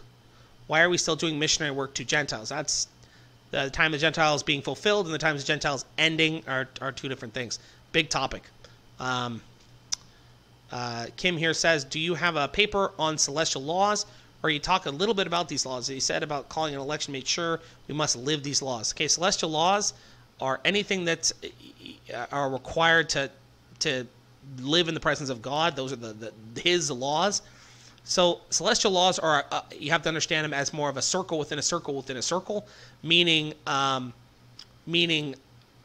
think back to when you hope, if you've gone to the temple, think back when you've gone to the temple. If you haven't, this will become a lot more clear when you go to the temple. You know, when we get baptized, when we join the church and we get taught those first things, right? The first principles and ordinances of the gospel are what? Faith in the Lord Jesus Christ. Second, repentance. Third, baptism by immersion. Fourth, you know, when we do that doesn't change. So is that a celestial law? Absolutely. So everything of a lower law gets rolled into the upper law. So there is nothing that's actually lost, right? Keeping the commandments, thou shalt not steal, thou shalt not bear false witness, right? Those are the 10 commandments, right? Moses had higher laws. Probably you could say he had the celestial law. I think there was a very good chance Moses was marching off that mountain with the celestial law and then was given the 10 Commandments instead. That's just my personal belief. He was definitely given a higher law. I can't imagine that there was an intermediate. I think it was the celestial. He brings it down. It gets the stone tablets, not the commandments. Thank you, Tracy. Gets broken. So the stone tablets gets broken, and he comes back down with the 10 Commandments. Okay, so all the celestial law, all of the lower laws get brought into it. So they're all part of it. We learn a lot about the celestial law in the temple. Okay, we learn a lot about it there. We commit to do things in the temple, right? In the temple as part of that. Huge, I would say the two huge things that people need to wrap their head around as far as the highest degree of the celestial kingdom are the things that we do in the temple, okay? And the two things that we do in the temple are we get sealed to one another, and we commit to live the law of consecration. Okay, we do both of those things in the temple. So we commit to give all of our time, talents, efforts to the building up of the kingdom of God. That's in essence, in very spirit, the law of consecration. We're currently not living the financial aspect of it as fully as we will be required to someday. Currently, we're just being told to pay a generous fast offering and a 10% tithing, but that will change, and that's part of celestial law. And the other part of celestial law is celestial marriage. So the two big, climaxes, the two big things on the top that crown people into celestial law, I think that are most easily represented in celestial marriage and the law of consecration. Those are the two big ones. And so I have a paper called, do I have it called Celestial Law? What do I call it? Yeah, I have a paper called, so I have a paper called Celestial Law. You can check it out, and I do talk about celestial marriage, and I do talk about the law of consecration. There's a lot of good talks out there about the law of consecration, and then there's an awful lot of talks about the law of consecration that are completely speculative, and I think are given in a spirit of pro-capitalism, pro-free enterprise. And because of that, I think that they go a little bit too much into speculation versus what the Lord has actually taught about it and what we actually know about it in the standard works. So the law of consecration is one of those ones that I would just say, pay your tithing, pay a generous fast offering, and be ready, like President Eyring said, be ready to walk away from everything else. And if you're ready to walk away from everything else, you can live the law of consecration. Meaning if the Lord said, hey, come give me your house, give me your car, give me some food, right? Like if you're willing to give any of your, or give me some time. Come on, if you're willing to give whatever the Lord is willing to ask of you, you will clearly be able to live the law of consecration, right? You'll clearly be able to live that law. As far as the celestial marriage, I would just say go back and read Doctrine and Covenants 132 or go watch my video on celestial marriage. And those are the two big ones that we're going to have to wrap our mind around because many prophets, as I've quoted in many of my papers, have said, if we're not willing to live united according to the united order and in the law of consecration, and if we're not willing to abide by celestial marriage as taught originally, that we will never go back and redeem and build New Jerusalem. So there's plenty of prophets that have said that, and people keep asking me, will we have to live it before it happens? And I don't know that, and the prophets didn't know that, because I was quoting, I believe it was Lorenzo Snow, who said, will we have to live it, or will there be a perfect willingness to live it? I don't know. And so it's one or the other. We either have to be living it, or we have to have enough saints perfectly willing to live it before we get the redemption of Zion and the building of New Jerusalem. So hopefully that makes sense. You scroll up.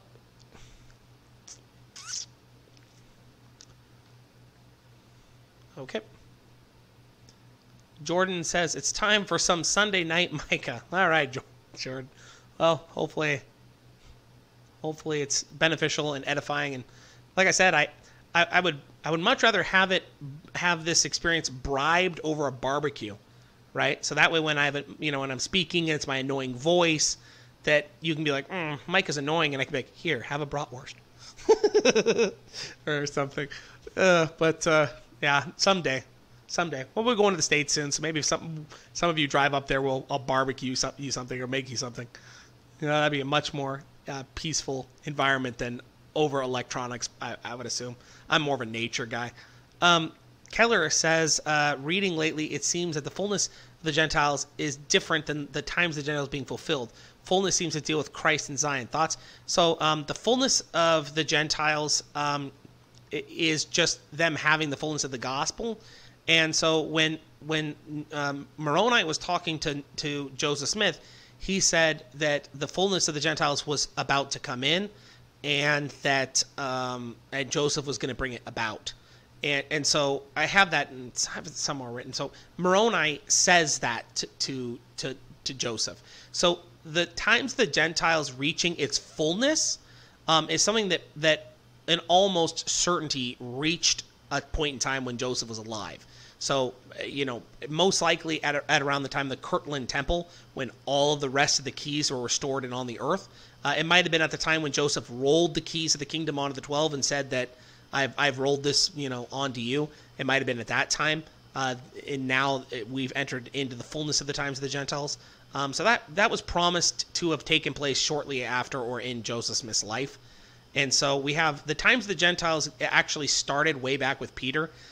President Benson at one point in time said that the times of the Gentiles started with the restoration, and that's just not accurate. So what started there was the beginning of the fullness of the Gentiles, not the times of the Gentiles. And there's actually a quote in the LDS student manual that actually President Joseph Fielding Smith said the times of the Gentiles started with Peter, and that's clearly when the times of the Gentiles started. So what does that mean?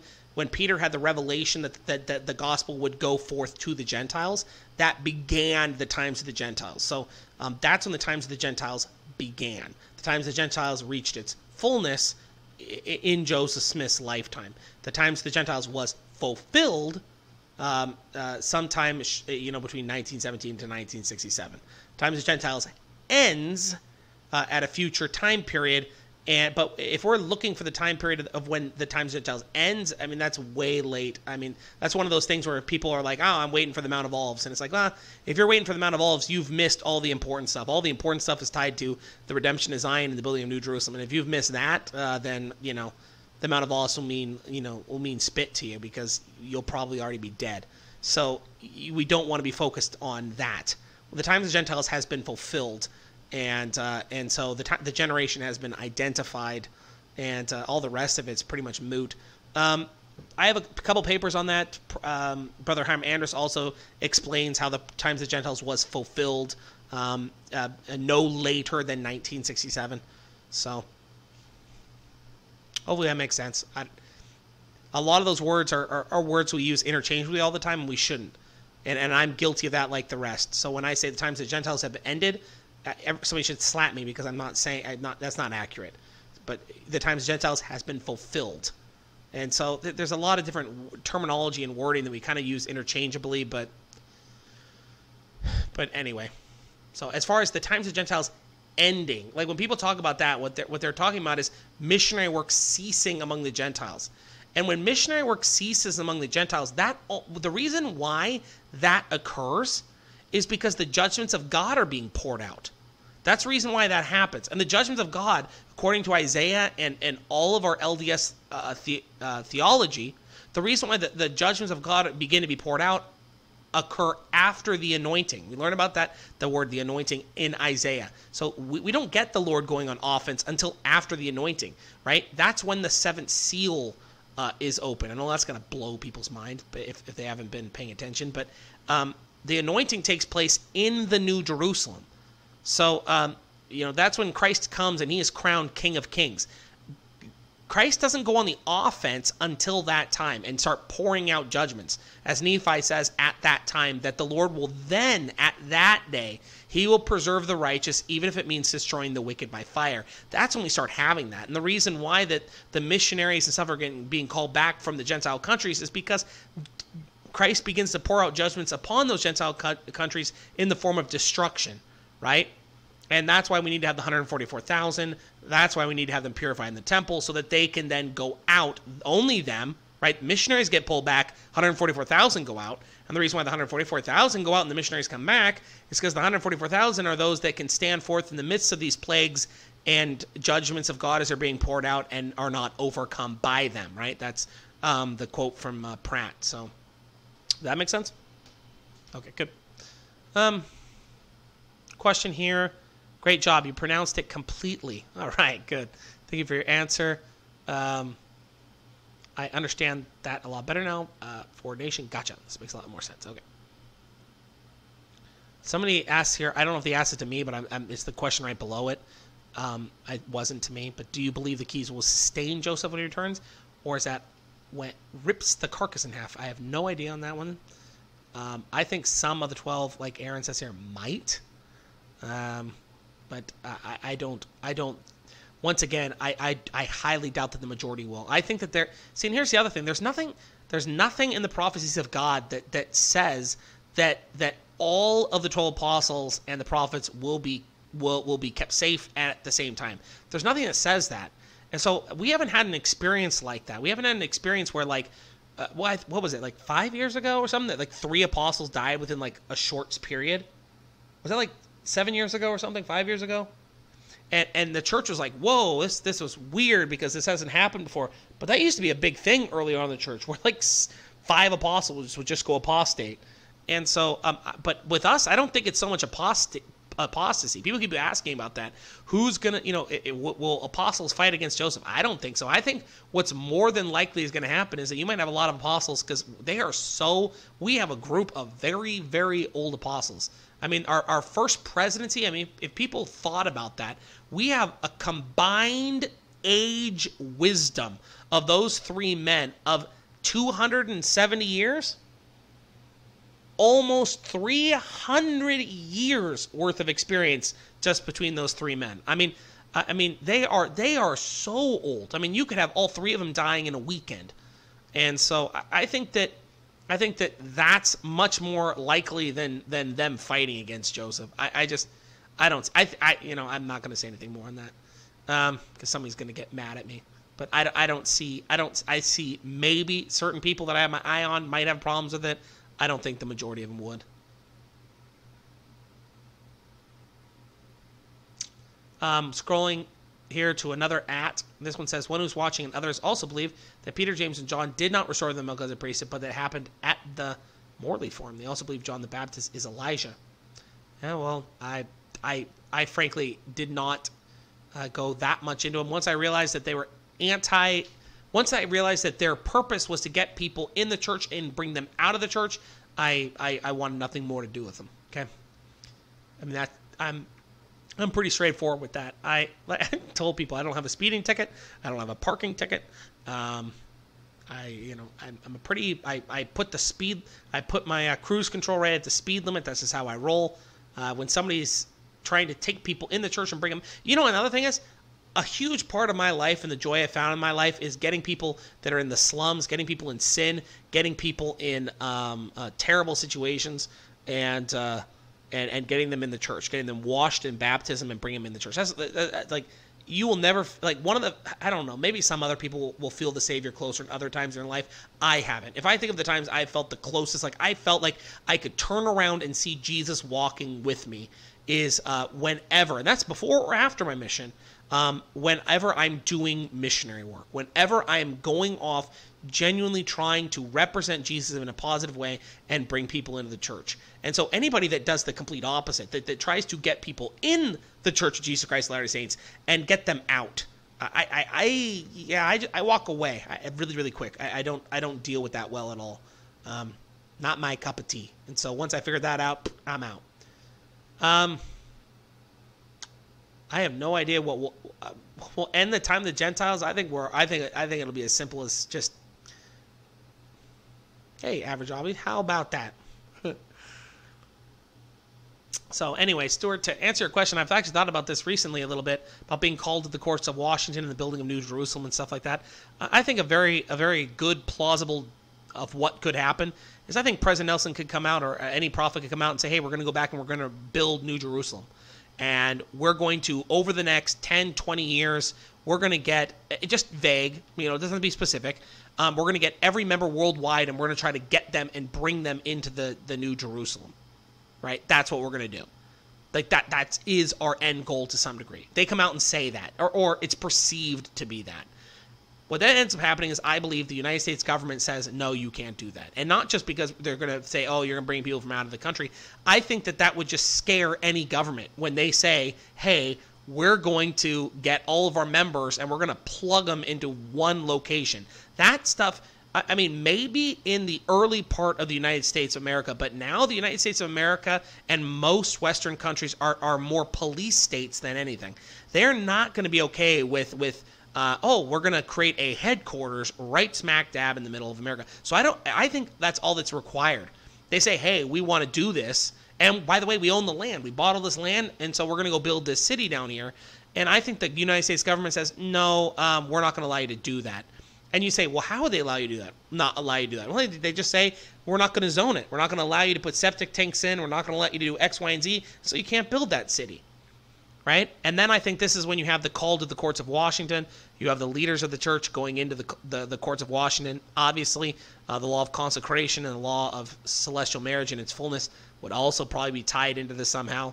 And they say, no, you can't do it. Well, then you end up have the leaders walk back to Utah, and then you have the judgments get poured out on Jackson County, and then you have the redemption of Zion and the building of it. And so I think that once those things start to escalate, I think that you're going to have the Gentiles, just like Brother Hiram Andrews said. I think when these things start to happen, there's people are, as Brother Hiram Andrews says, people are going to have to take a stand one way or the other.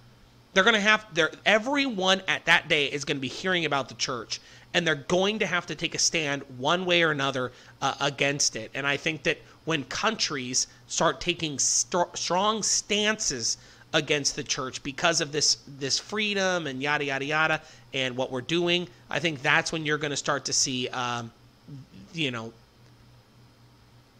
the Gentiles ending, right? Like literally getting wiped off maps. That's when that's going to start happening. And by the way, that happens after the anointing, which we've already talked about. So Tomahawk Wife asks, in understanding Isaiah 10, it seems before the seventh seal opens, the earth will achieve some type of globalism, new world order, as the saints' burdens are eased from the Assyrians. The answer to that is yes. So people will be going into, there will be two different groups. And so continuing with my line of reasoning, there's that redemption and building of New Jerusalem. And they're going to be the building of the New Jerusalem, but not all of the saints worldwide will be going in there. And we need to get the center place pure enough so that Jesus can make that city a city of holiness. We need to get that temple built, and we need to get that city pure enough that Jesus can come and be crowned King of Kings in that city. Once that happens, then the Lord can go on offense. But what you're saying is true, that there will be an Assyrian influence that will be affecting the whole church worldwide, and eventually will get even to the neck, meaning it will almost get to the point in time where it can take out the New Jerusalem. In theory, the anointing will take place, the Lord will go on offense, and these people that dug these pits for the New Jerusalem and for the saints, they're going to fill the very pits that they dug. That's how the scriptures play out. So one who's watching, never heard of it before. Creepy name for a religious-based channel. Yeah, I kind of view watching, or one who is watching, or watchers, I view all of those as kind of creepy old men things. So but I hear if you put it on a hat, it's less creepy. Aaron, Joe Biden does seem to be in really bad health, doesn't he? And it's so weird, right? It's so weird. It's so weird that generation is still, that those three men are still alive from that generation, right? 90 years old. Like, they're not boomers. They're not boomers. They're part of the greatest generation. They're old timers. And they're still kicking. And it's amazing that, President Eyring is a little bit, he gets tired, but his mind is still there. Like, I don't see that being a problem. And Oaks and President Nelson, they stand up, and it is like crisp. Their mind is still really sharp, and so that's lovely. And so I completely agree. But that seems to be the way it typically worked with a lot of these prophets. I feel like they seem really, really healthy, at least in my lifetime, and then all of a sudden they're just gone. Like, it's never like, oh, so and so struggling with health. 8 months later, it's always like, oh, did you hear? Like, I remember when Gordon B. Hinckley died, it was like, I didn't hear anything. And then my mom just walked in one night and was like, Gordon B. Hinckley died tonight. And I was like, whoa, I was not expecting that. So, it's a little bit different. Like, everyone's seeing Joe Biden die in slow motion, right? Like, everyone's seeing that happen right now, and everyone's feeling really bad about it. No one's seeing that, I don't think, with President Eyring, Nelson, and Oaks. I mean, you can see them getting old, but they're not dying. They still have so much health and vitality, and most importantly, their mind is still really sharp. So, Keller here says, any thoughts on Hinckley saying Joel had been fulfilled? I can't make any sense of it. Oh, no, that's one that's been talked about a lot in the Discord, and Brother Hiram Andrus actually also talked about that one as well. That one, President Hinckley said Joel 2 has been fulfilled, and then he read from those verses. So he read from, like what you're saying, 28 to 32. The problem with that is that some of those verses in there have to deal with the great and dreadful day. Some of those verses have to deal with the Mount of Olives. Some of those verses have to deal with a lot of different things. And so we can't just take that and say President Hinckley said, hey, the second coming's happened. Like, that can't be what he said, because it didn't happen. Jesus didn't appear on the Mount of Olives. He didn't split it. Like, none of that happened. And so we can't say that happened. So what we have to do is we have to say, okay, some of that's been fulfilled, some of it hasn't. But the problem is that President Hinckley never said, this part of it's been fulfilled and we're waiting for the rest of it. He just said, this has been fulfilled, and read the whole thing. That's a problem, because I don't know, one group will say, well, I don't believe the Mount of Olives event has happened, so I'll draw the line right here and say President Hinckley meant everything from here to there. And the other group will point at it and say, well, no, none of these things have happened either. I'm going to draw the line here. And so due to imprecise language and due to a poor referencing, we can't take anything from that. Because if you take from that certain parts of it's fulfilled, you're going to have to take that the whole thing's fulfilled. So if you're going to believe that, then you're going to have to believe everything's already happened somehow. And so that's just not the case. There's been some really good breakdowns of the entirety of Joel 2, 28 through 32 by Brother Hiram Andrus and others in the Discord. So you can just read those verses. Read Joel 2, 28 through 32, and you realize that some of those things clearly haven't happened. And so it's just a question of what has happened and what hasn't happened. And for me, my personal belief, and Brother Hiram Andrus is very similar, is that it was probably closer to the beginning part of that the young men are beginning to see visions, and the old men begin to see visions, and I don't remember it off the top of my head. Your young men will see visions, and your old men will. What is that? Hook me up on that one, babe. But yeah, that one's been answered pretty thoroughly in the Discord by other places. You'll also find it on my Keller. You'll also find that on my family website. So if you go to my family website, you go to Q&A. What was that? It sounded like a rat. Was that Ben in the closet? Unbelievable. Okay, so kids in the closet scaring me. Okay, so what was I going to say? Okay, yeah, you go to my family website. You go to the section that says questions and answers, a little picture that has a bunch of people raising their hand. You click on that on my family website, and you could go in and you'll see a bunch of questions and answers.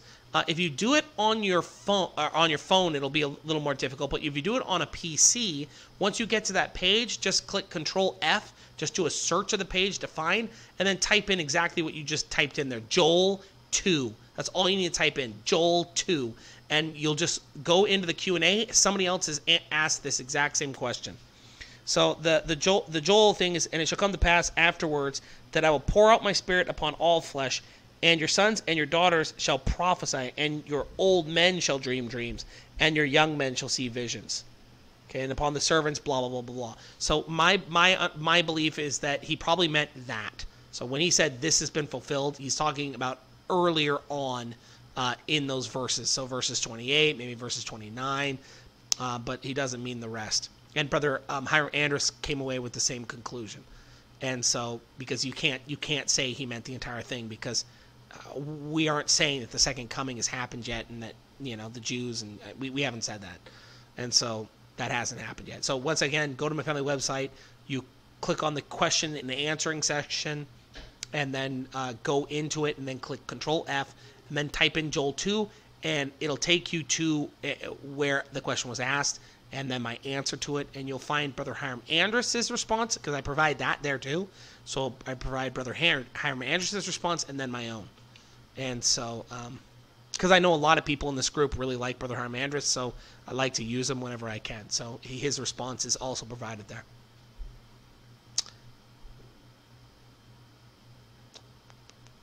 It'd be interesting to, Stuart asks, it would be interesting to know how the church would purchase land for the New Jerusalem. Maybe they have a receipt from a pioneer day. What do you think? I think they're in the process of buying a lot of land already. And so I think that's already taking place. And so I think that's already in the process. We're already in the process of buying a ton of land. And and the Saints already bought a bunch of the land, and then were denied it. That Orson Hyde? That Orson Hyde talk that I went over in the Watchmen, where Orson Hyde was that Orson Hyde, and he said that we still own that land, that because we bought it. It doesn't matter what the government says. We bought it legally, and we were forced to sell it at a redress or something under basically gunpoint, which means it's not legal. And so no. I think we've pretty successfully bought most of that land twice now. So I think that's already done. Aaron says, President Benson was out of sight for 5 years before his death. That was before my time, man. That was odd. It was 1982. President Hinckley was added as a third counselor because Kimball, Marion G. Romney, and Eldon. Yeah, see, that was before my time, man. President Benson, I think President Benson and I believe Elder Bruce R. McConkie both died around 1985, and that's when I was born. So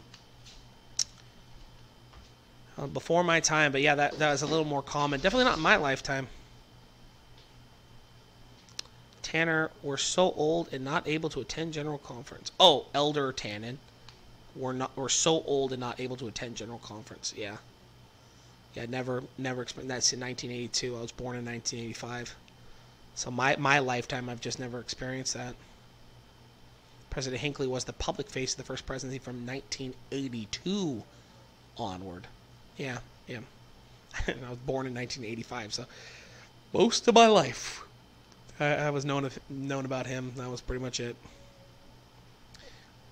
All right. That's pretty crazy. Well, do we have any other questions? This has been fun. Do you have any more questions in here? 80 people in here. We only got 2 hours. That's fascinating. We did that really quick. Burned through a ton of good questions. Was there any more questions?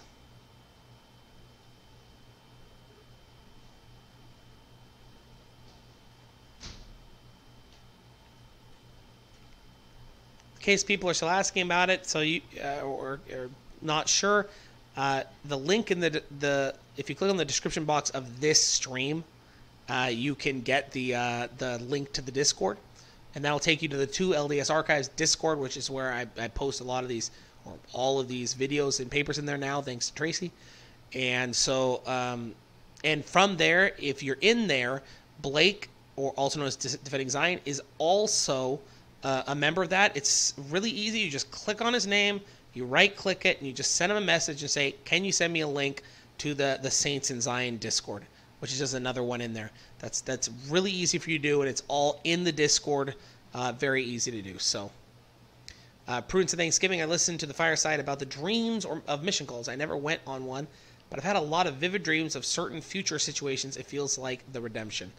There's been people, and I don't mind sharing it because they've actually come on here on Firesides and shared it, such as Brett, who have shared things that they've seen, and they didn't even know what they were looking at. And I don't mean to offend Brett, but it's like he didn't even know what he was looking at.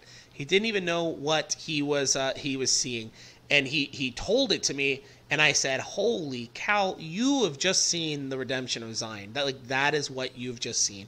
And here are the scriptures, and this is how it happens. And here's the cloud, and this is how it plays out. So pretty amazing. So everyone's dreams, everyone's spirit, as we've been saying the fire in our bones, what we're feeling deep down, is a longing for Zion and the redemption. And this is not, and it's being confirmed on multiple levels. We have the level of the Spirit in our heart, but we also have the fact that it's going all over the globe. We have people in Australia. We have people in South Africa. We have people in England. We have people all over the world that are experiencing these exact same things, feeling this longing for Zion. And then the other thing we have on top of it is we also have the words of the living prophets that have said the same thing. We have President Eyring, and we have these words of these living, and President Nelson in a lot of his talks, including his pretty recent Preparing the World for the Savior's Second Coming, that Ensign article provided in April 2020.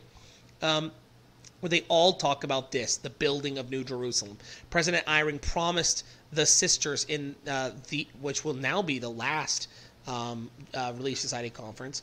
That would be the last one, right? So he promised the sisters in the very last. Wow, there's got to be some power in that, doesn't there?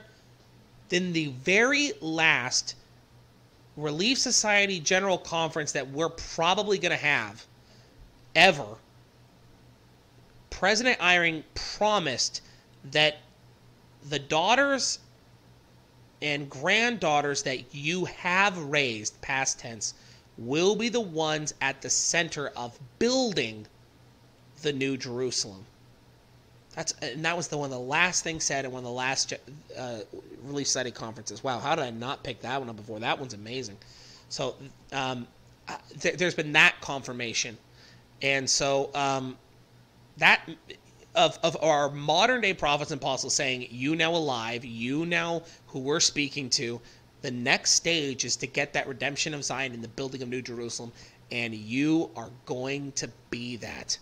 You are going to, you're going to be at the center of that. So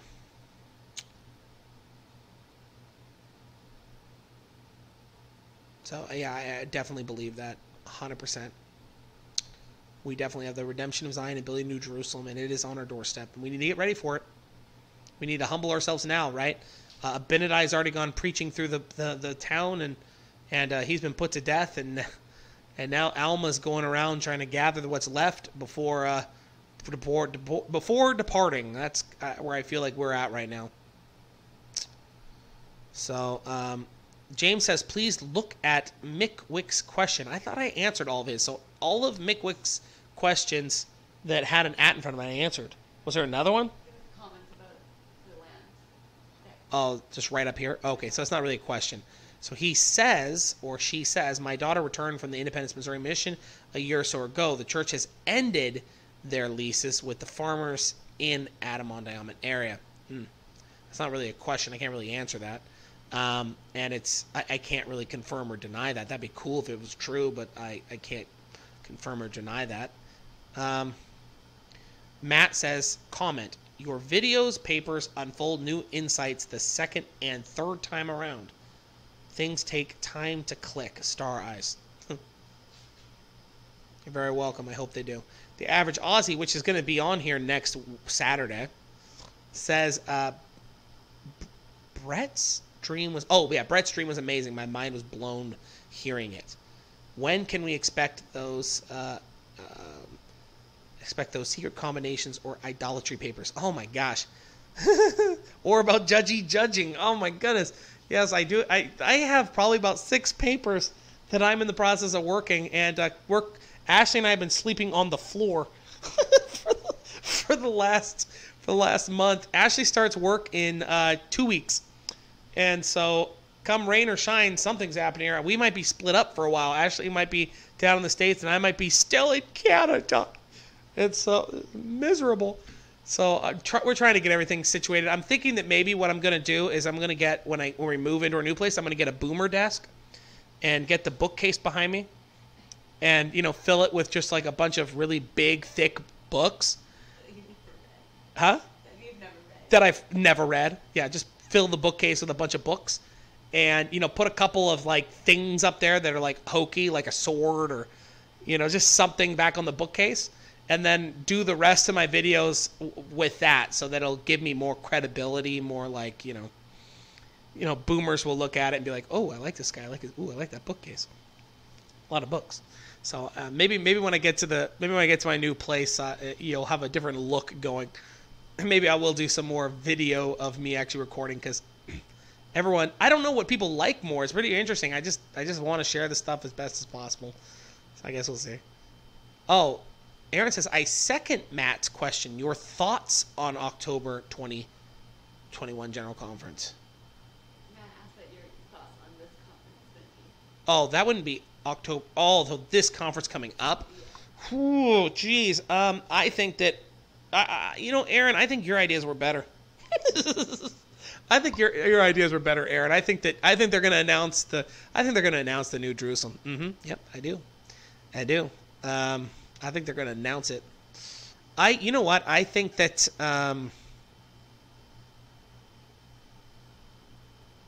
Why don't we stay with what I know? I know that we're out of time. I know that the church is getting larger and larger, but it sure seems to be getting weaker and weaker. We seem to be getting more and more members, and we get less and less strength. And so I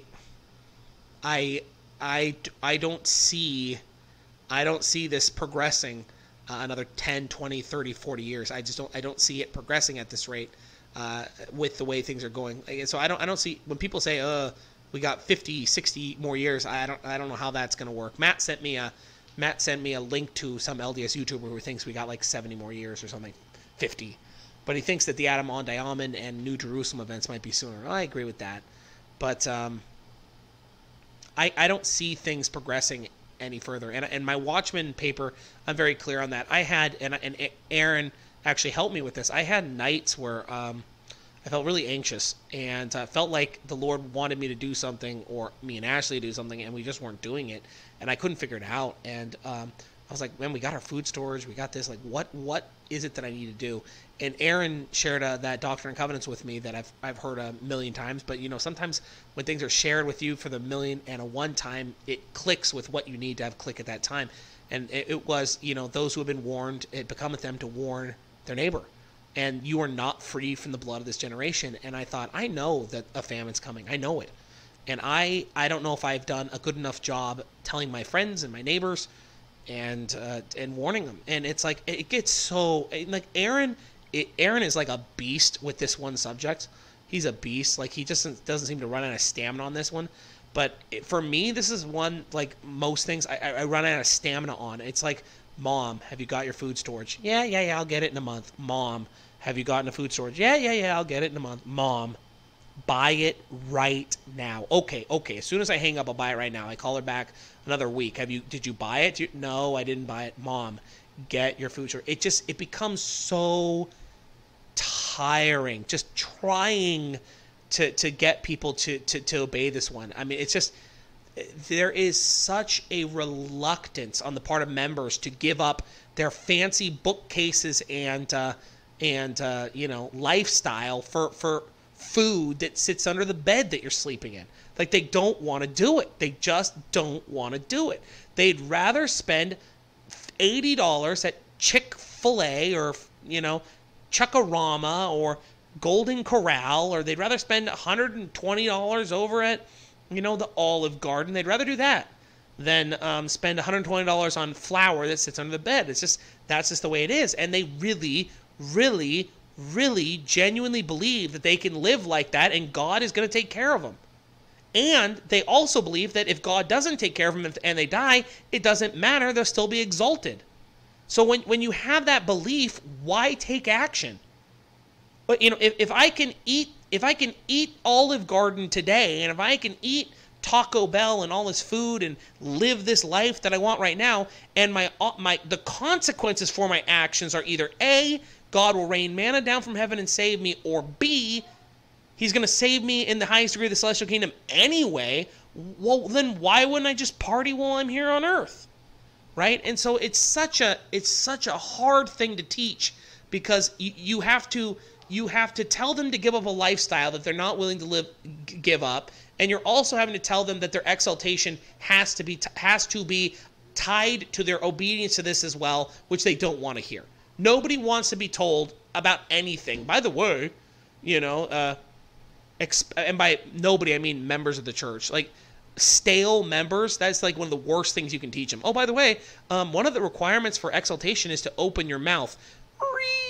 All of a sudden, the boomers have their hair on fire and they're running around in circles. Like, they do not want to hear that. They do not want to hear that there are actual requirements for exaltation. They want to believe that, you just kind of put along and, pay your tithing every once in a while and do your thing, and Social Security will come, right? Like, it'll come. Even if it bankrupts the country, it's going to come. Like, that's just the belief. And so it's really hard. But we did it, and I put out that paper again, The Watchman, where it's like, there is a famine coming. There is a famine coming, and people are going to die. And it's not my words. They're the words of the prophets and apostles for going on 150, 200 years. And that's just including the modern ones. That's not including the Book of Mormon. That's not including, any of the other standard works. We are gonna enter that time period, and I know that other people have had similar things being told to them. They need to get their house in order. They need to get their food storage and their water and their stuff taken care of. And I thank God for people like Aaron who can keep up the enthusiasm and the fight on that front, because that's not I have found that's not a very easy one for me to do. I feel like teaching people about the gospel is really easy and straightforward, and you can kind of drop people and move on and just keep doing something. But it's like, I feel like you get to a point in time where I feel like I'm a nagging spouse, like, Mom, did you get your food storage? Hey mom, did you do it? It's really hard for me to do it, and I've been really trying to just be like, I'm gonna fight through it and just keep saying, hey Mom, get your food storage. Hey Mom, get your food storage. And so, my thoughts on October 2021 conference, hey, maybe we'll have a famine starting. Maybe we'll have the real big hailstorm hit. Maybe we're going to have the announcement of the New Jerusalem. I'm for all that. I have no idea. I thought I had a little bit more idea on the last conference, and I was roughly correct. But I have no idea going into this conference. I have no feeling. I will tell you this, that when I came out and I said, oh, that last conference, it's going to test to see how much fire people really have in their bones, because it was actually a really lax conference, generally speaking, and people got really upset at me and were like, no, you can't say that. All conferences are exactly the same. And then my response is, oh, okay, so the conference in which Joseph Smith comes back and teaches is just like all the rest? The conference that Jesus Christ comes back and he's the one speaking, it's just like all the rest of them. There's not one that has a little more meaning, maybe, a little more power. I don't believe there is a spectrum for conferences, just like there is a spectrum of everything else. And when that conference happened, and I said that, people got really upset. But you know what? Look at what happened afterwards. You saw the enthusiasm for everything drop across the board. Across YouTube and a lot of these places where it was just the enthusiasm for last day stuff and becoming good saints and perfecting our lives and the redemption and building New Jerusalem. Across the board, it just seemed to drop off. And the facts and the numbers play that out. Like, you just look at these, the numbers of this stuff. It's just it hasn't been good. It just hasn't been good, the traffic and all that stuff. And that's not just on LDS stuff. It also is on conservative stuff. So, like, even stuff like The Blaze or Fox News. Like, people just became really detached this last 6 months. People have become really detached. And I'm really happy to have met saints like us, like you, that have not detached, that still have the fire in their bones. They're still ready to rock and roll. They're still ready to do this. But I've seen even more drop off. People are talking about how bad it was in COVID. I think it's even worse now. I think that the coming back to church phase was surprisingly even worse. And I think it's because people are going back to church hoping to feel something more. Maybe they're hoping to get back to church and go back to the temple, and they're hoping that, like, to feel this super impressive thing, and nothing happens. And they're having to realize, oh, it's that power that I want to feel is supposed to be coming from within me. It's not this environment, and I don't have it. And so then they just drop out. I don't know what it is, but it's definitely happening. And so I have no clue what I'm expecting from this conference. I'm just going to come in with some popcorn and sit down and just enjoy it. At this point in time, unless they start putting some stuff out, like maybe once again the like they have a Liahona or something that gets put up before it, unless something like that happens, I have no clue. Or like, a volcano goes off or an earthquake happens, something crazy, I don't, a war starts. I have no thoughts on the next conference. Prudence Thanksgiving says, makes me feel like the redemption of Zion is a lot closer than we think. I know that the redemption of Zion is closer than anybody thinks, because I know that the redemption of Zion and the building of New Jerusalem deals with the 10 virgins. And the 10 virgins teaches us that half of the righteous saints weren't ready for it when it happened. And so I absolutely know that the redemption of Zion and the building of New Jerusalem is closer than the saints realize, because the 10 virgins teaches us that. So she continues, I want to be at the center with my mom and my daughter so badly with my whole family. And that is exactly the right kind of attitude, the right spirit. And I hope we all get that. Hope we can taste that a little bit, and then turn it into a real burning fire. Loop Dog here says that they reinstituted the Saturday night session. I'm pretty sure that they did this order just so that they wouldn't have to deal with the fallout from shutting down the Relief Society conference. Because if they had just gone out and said, hey, we're replacing Saturday night evening conference with a general conference, then the storyline would be the Church of Jesus Christ of Latter-day Saints replaces the special evening for sisters and just turns it into a general conference. That's what the headlines would be. And it already was to a degree when then they said, we're just going to get rid of both priesthood and Relief Society. So there were still people that were like, they had to do it at a Relief Society one. That still happened. So if they had just gone directly to general, people would have lit their hair on fire. So I think this was from the get-go. I think they knew they were going to close down Relief Society and priesthood and turn it into a general conference, but they didn't want to say that up front. So they first canceled it, they let the steam roll out, and then they said, and now we're going to be bringing it back as a general conference. I think that's what happened. I think that's what happened. Average Aussie thinks my boomer desk is funny. I would love to send you a brand new mic if you're interested. Better than a bookcase, haha. I actually told Green Tree hates my mic, and I told her do research on any mic you want, send it to me, and I will buy it. But she hasn't gotten back to me yet. So if the offer still stands, Green Tree, if you find a mic that you like, that you're like, ooh, I like this one, send me the information. I don't care how much it costs. I will buy it, and I'll have it for me when I get to my boomer desk in Michigan. So by the time I get to the States, you will be a boomer. That's true. That's true. Oh, Aaron, if I get to the States as a boomer, I'll be happy. I've told Ashley for 8 years living here that they're going to end up burying me out back. I'm never getting out of here. So if I get down there when I'm a boomer, I'll be happy. I'll be fine. At least I got down there. But I'll miss the redemption and building a New Jerusalem, because it'll happen before I'm a boomer. I'll tell you that. Tomahawk says, I like following along with your papers. I'm a visual person, so following the text or you on the video is best for me.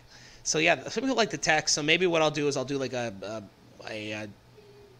Pool. Who is that? Tim Pool. Maybe I'll do that style where I'll throw my face up in the corner and have the thing there. I don't know. People like that. I don't care. I'll put it up for a vote when I get down there. If people want me to keep reading it on a white paper, I'll do that. If people want to have me do a mixture, I'll do that. I don't really care. I can't really do it here. I don't have a cam here either, so I'll have to buy a cam and I'll have to buy a mic where I go, and the boomer desk. I need it both. I need it all. And some things to put on it. I need some things to put on it. Right? So I need like maybe I put a kangaroo back there for the Aussies.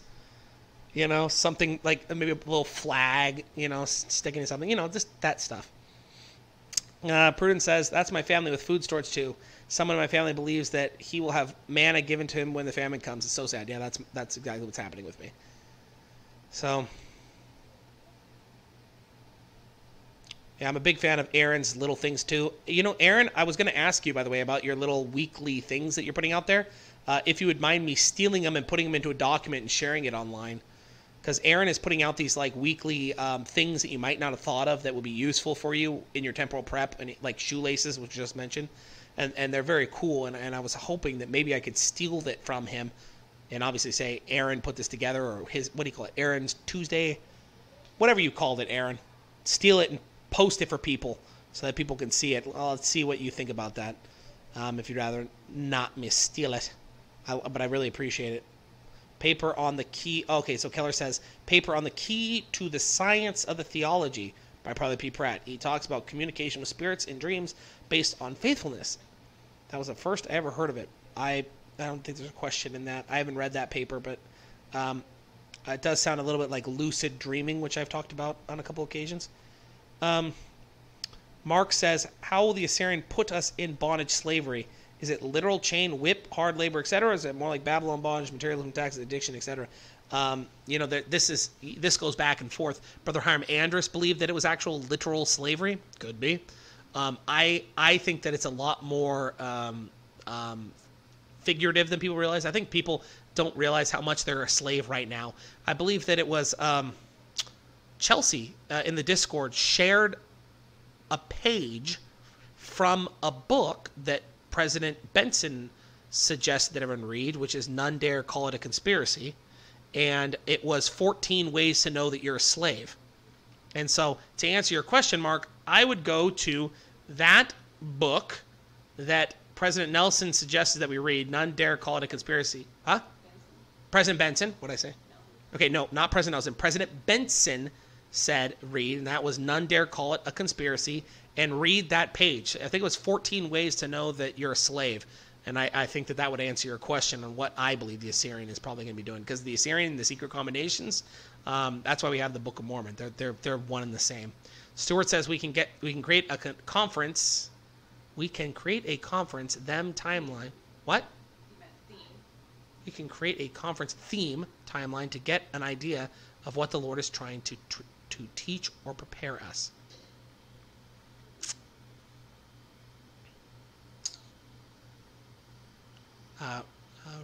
Reba Cook says, but won't we share food and supplies with even the people who choose not to prepare? Or is it we will share, but those who did prepare will receive the greater blessings? You know, another interesting thing about this, Reba, during this time period is many prophets, including Isaiah and Pratt talking about it, talked about how at this time period that there will begin to be a pillar of fire and a cloud by day over each dwelling place in Zion. And there's this individual protection that's provided. I don't know what that means.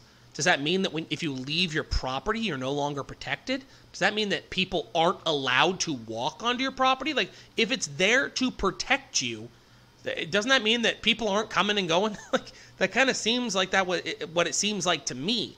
I think that it might be a lot more like an ark situation, right? Where Noah got on the ark and the door was shut. And the door was shut. It didn't say Noah shut it. The Lord shut the ark. It says the Lord shut the ark.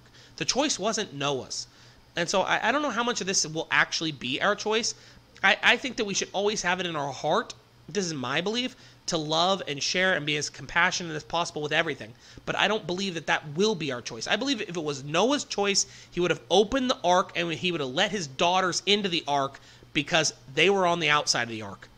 But instead, Jesus shut the ark, made a decision for Noah, and Noah had to listen to, most likely, his daughters drowning on the outside of the ark. So, I not a pretty picture, but once again, tied to this lecture on faith, the Lord's not going to expect anything less from us than he expected from Noah, that he expected from Abraham, that he expected from Moses, and his people, and all those people. He's not going to expect anything less. We have the blessing of being able to read their stories and understand that might be what's coming for us. A lot of these other people like Noah, like they might not have had as many stories to anchor them and keep them full of hope and love. We do. And so that's a blessing that we have that a lot of those other people did not have. So I would say we absolutely share our food and supplies with people. That's our first reaction. I don't think it's going to come to that, though. I don't think it's going to come to that. I think that Alma and his group leave, and at that point in time, I don't even think even Aaron at that time would care. Like, even Aaron, if which I'm sure he's going to, I haven't scrolled down yet, but I'm sure Aaron's going to be like, you know, get him a gun and shoot him. But even Aaron at that point in time wouldn't care, because if you're in New Jerusalem and you're with a bunch of other people, and it's like, well, Micah's only got top ramen, and Aaron, you know, has got beans, and you know, somebody else has, rice, potatoes, like something else, and it's like, hey, you want to swap? You want to share? At that point in time, I don't think Aaron will care. Like, I just don't think he would care. So I think if you're in New Jerusalem, if you're with, I don't think it'll matter. I really don't. I don't think it'll matter. You'll be with other people that are exactly like you, that you know aren't going to rip you off, that aren't going to be like, I'm going to take this food and flee. Like, that isn't the type of people who are going to be there. And I think that the other people will have to develop the faith necessary to generate the pillar of fire and the cloud by day over their home, like Isaiah says is going to happen. And so at that point in time, you're going to be protected by the Lord in the form of that cloud and that pillar of fire.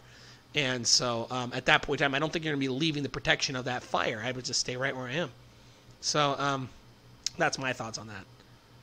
So hopefully that made sense. So we got to get a cam so we can do a video call in. All right. So he wants to do the cam, average Aussie. But here's the thing, though. I don't have the Boomer bookcase yet, and I don't have. See, you have a really cool thing too. You got the really cool, like, light show thing going on. So I'm gonna have to come up with something. What? Somebody wants to call in? Scroll up. I missed it? Where? Right here? Where? Ryan. Oh, Ryan. Yeah, you didn't do the II LDS Archives right there. Sorry, Ryan, I didn't see it. If you want to call in, yep, be my guest. Just call me, and I will answer it when I get it, okay? I'll just scroll down here and answer the next questions while I'm waiting for that. I don't know where I am. Whoa. Oh, I scrolled too high? Yeah. Oh, it was right here. Thank you for the time tonight. Got to get the kids to bed. Prayers and love. Yep. All right. Love you. Love you too. You guys rock. We have a question here that would be great to compile Aaron's tips. Yeah, I agree. So maybe I'll get his permission to compile that. I think his tips are fantastic. My converse wish is for the prophet to declare tithing and fast offerings are not a substitute for food storage. Too many say, nah, I pay my tithing. I'm covered. Ugh. Yeah, I don't like that either. That's gross.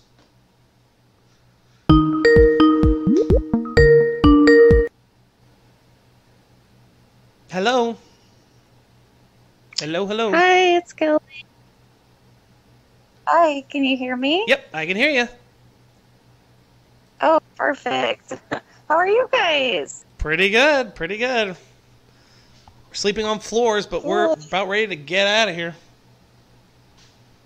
Oh, we're including you in our prayers all the time.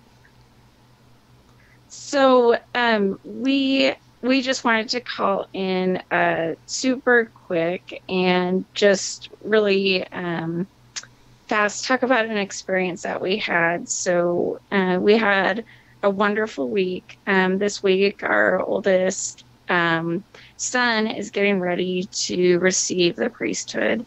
And one of our other children was actually baptized this week. Oh. And so as we were just kind of going through and preparing things, it just came like really, really strongly about President Irene when he gave that talk, and he said, you know, the women that you have raised. And so our oldest son, we feel that it's our responsibility as parents to have him fully understand the responsibility of, you know, having the priesthood as an 11, 12-year-old. And I think it was just really such an eye-opener to us that it's not only the women that have been raised, but it's also our young men. And just how important that is as parents for us specifically, like praying to understand each of your children, why they're placed in the family they are. What things are they to learn from you? How are you to prepare them for these future roles that they're going to have? And I just kind of felt prompted to just share that anyone who, and I'm going to try to do the invite and the commit so that I don't be banned as a guest, but I invite anyone who is a parent to pray specifically about your children by name and how you can prepare them for what is to come. And I know for both Brian and myself, we have had very, very specific things given to us and shown, this is what we need you to teach this child because they will do this. So I commit everyone who hears this to pray specifically about your children. Specifically, I probably said that 15 times, but the young men, those young men were saved for this time as well. And our boys are probably more Joseph's boys than we are. And I commit everyone to pray and fast to know what your children will do in the redemption of Zion. And that is what keeps the fire going in our family. So I commit you to that. Yes, I will do it. Thanks. Oh, I thought you were going to follow up with the rest. I was doing those commitments with the missionaries. No, did I miss this step? So I know that as I have prayed with my husband Ryan that we have experienced blankety blank. Will you everyone commit to do the same thing? And then we all go, yes. And then you go, I know. As you do that, you will be blessed with exactly the same things that me and Ryan were blessed with. Exactly. There, that's the commitment circle. Perfect. Still learning. But I wanted to call in. Just kind of off the cuff. So thank you for letting me call in. We will definitely do that. I really like that commitment. Every time you two have helped with writing papers, I love your questions and commitments. I think, oh, those are really good. So thank you for that. And I need to do that. Me and Ashley need to do that more. What do we need to do? So the commitment is we need to pray specifically about our kids and what we need to do to prepare them with the redemption and building of Zion and New Jerusalem. Yes, Love absolutely. It. And I can share with you our oldest son. He had all 13 articles of faith memorized at 8 years old. And the reason that he had that is because of an experience that we had where he was asked questions about, the church and people kind of being antagonistic against a kid and, those sorts of things. And we came home and we were like, this will never happen again.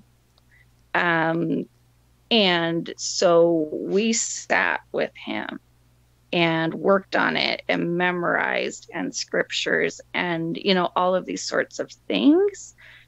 And it was amazing to see how people responded to him.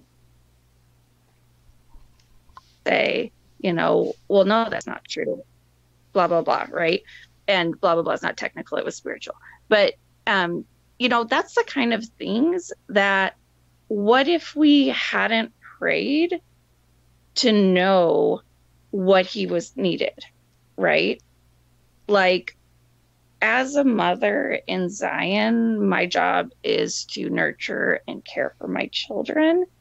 And how can I nurture and care for them if I don't understand why I was chosen to be their mother, what role they're going to have, and why specifically I need to be there for them? And it's just something that for me is a really strong passion of mine. And of course, I'm saying it from like a woman's perspective, but it applies to men as well. You are the head of that eternal family as the father, and understanding how you can get your children to where the Lord needs them to be is absolutely something to be focused on. Amen. I know I can't do another commitment circle on the spot. All right. Well, I'll let you do it, and I'll drop off. Okay. All right. Well, thanks for calling in, Kelly, and thank you for the commitment. We need to all do that more as parents. Yes. Thank you so much, and I hope things go well for you guys move in. Thank you to Ashley very much as well. Thank you. You're very welcome. God bless. God bless. Talk soon.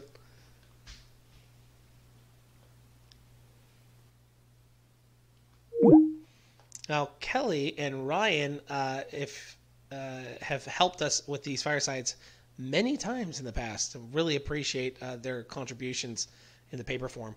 I would really like to get Aaron's things as well. So once again, maybe I'll have to steal them from Discord. Somebody up here said, "What are your thoughts on water?" I in my paper, temporal preparedness, I go over water as well. My water, I go over just drinking. So, if you're going to be washing clothes and doing other things, you're going to need more water storage. I go over the bare minimum just to keep you alive drinking. And I do go over that math in that paper. Aaron and people in Discord will constantly be providing links to things in that are for sale in different states for people to purchase to store water in.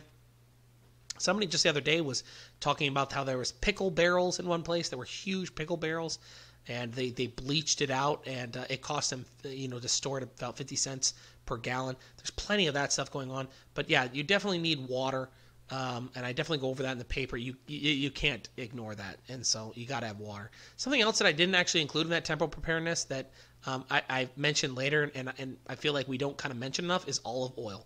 And I kind of feel like I need to mention that one a little bit more. You need to have some olive oil in your food storage, and the reason for that is that priesthood blessings of healing cannot be done with any other oil other than olive oil. You can't with the sacrament. You can substitute. Like if you don't have any bread, you could do potato peelings.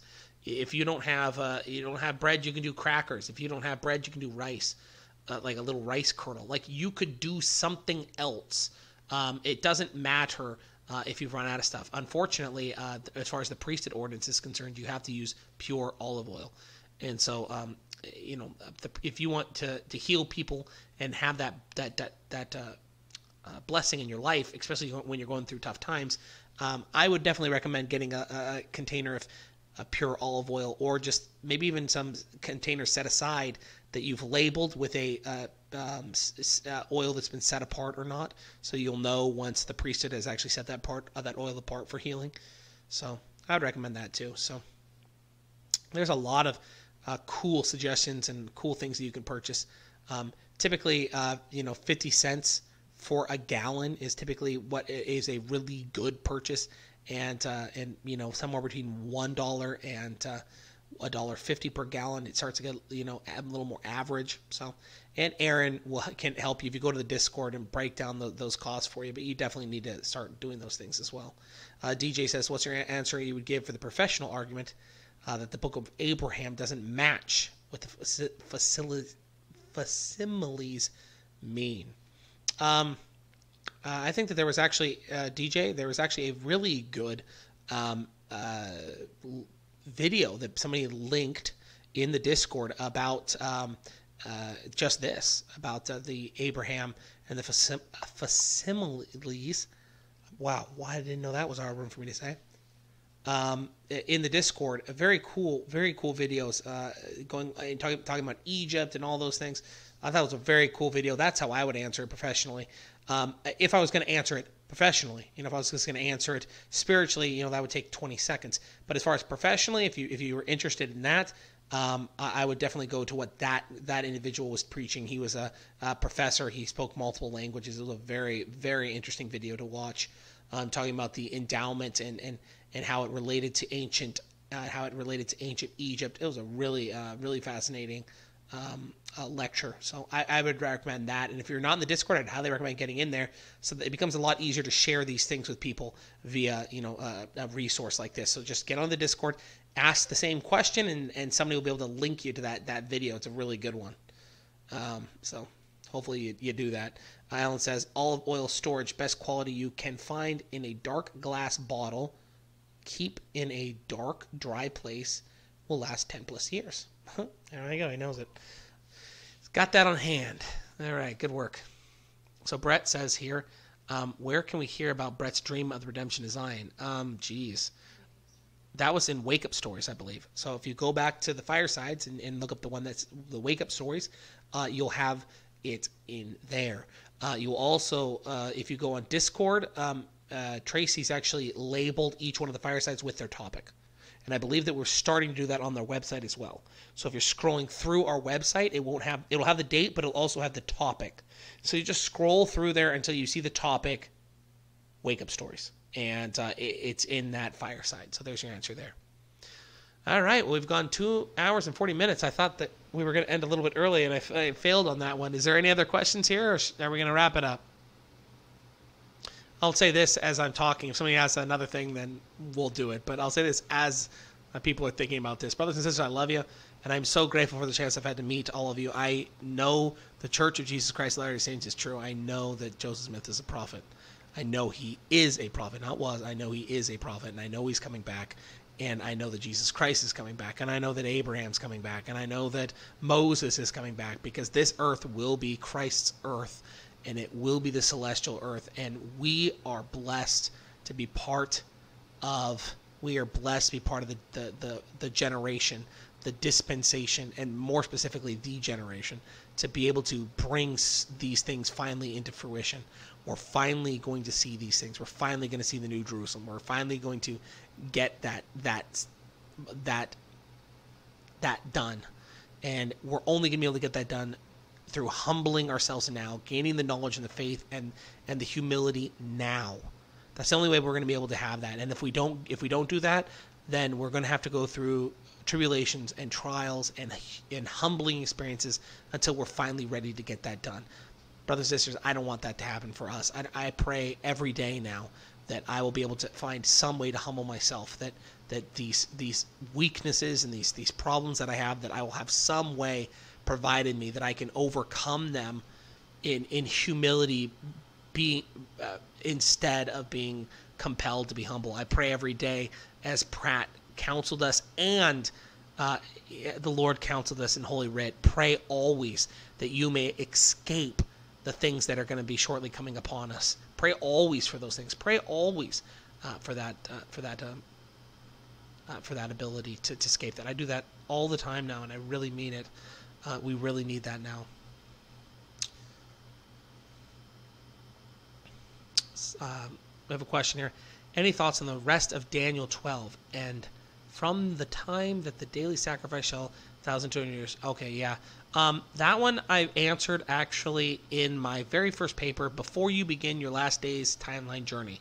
So that's actually there. That one's actually, that whole question is actually answered in the LDS student manual, and so that's where you're going to find your answer there. Chelsea says, section Micah question. Wait, you know what? I'm writing a paper. I'll hold off. Did I miss something? Well, Sterling, if there was something else in there, I might have missed it.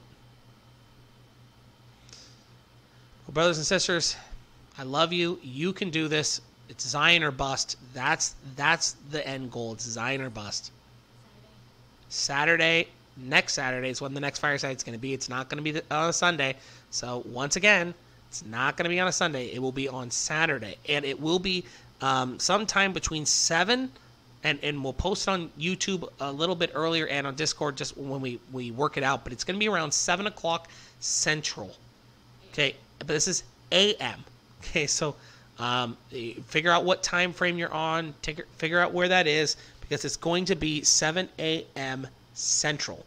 Okay, so 7 a.m. Central time is when that's going to take place, which is going to be about 8 o'clock p.m. for the not so average Aussies, the two brothers, Topher and Ammon, which are going to be joining me. And so, or I'll be joining them, whichever way. We'll figure it out. So that's going to be happening this next Saturday. Sorry, it's for section 101. I'll hold off. Okay. We love you. Zion or bust, baby. I agree. Let's get our life in order. Let's have faith as the brother of Jared. Let's learn these attributes. Remember what were they? Can we remember them? Kingdom first. Zion or bust. Kingdom first. Jesus and Joseph. Meet me there. Okay, so meet me there. Cash me outside. So what are the first two? Kingdom first. K, knowledge. F, faith or power. Jesus and Joseph, judgment and justice. Meet me there. MT, mercy and truth. Those are the attributes. So find a way to memorize them. Find a way to internalize them. We need these things in order to exercise faith unto life and salvation. Brothers and sisters, I love you. God bless. Godspeed. Keep the faith. We'll talk to you again really soon. Bye.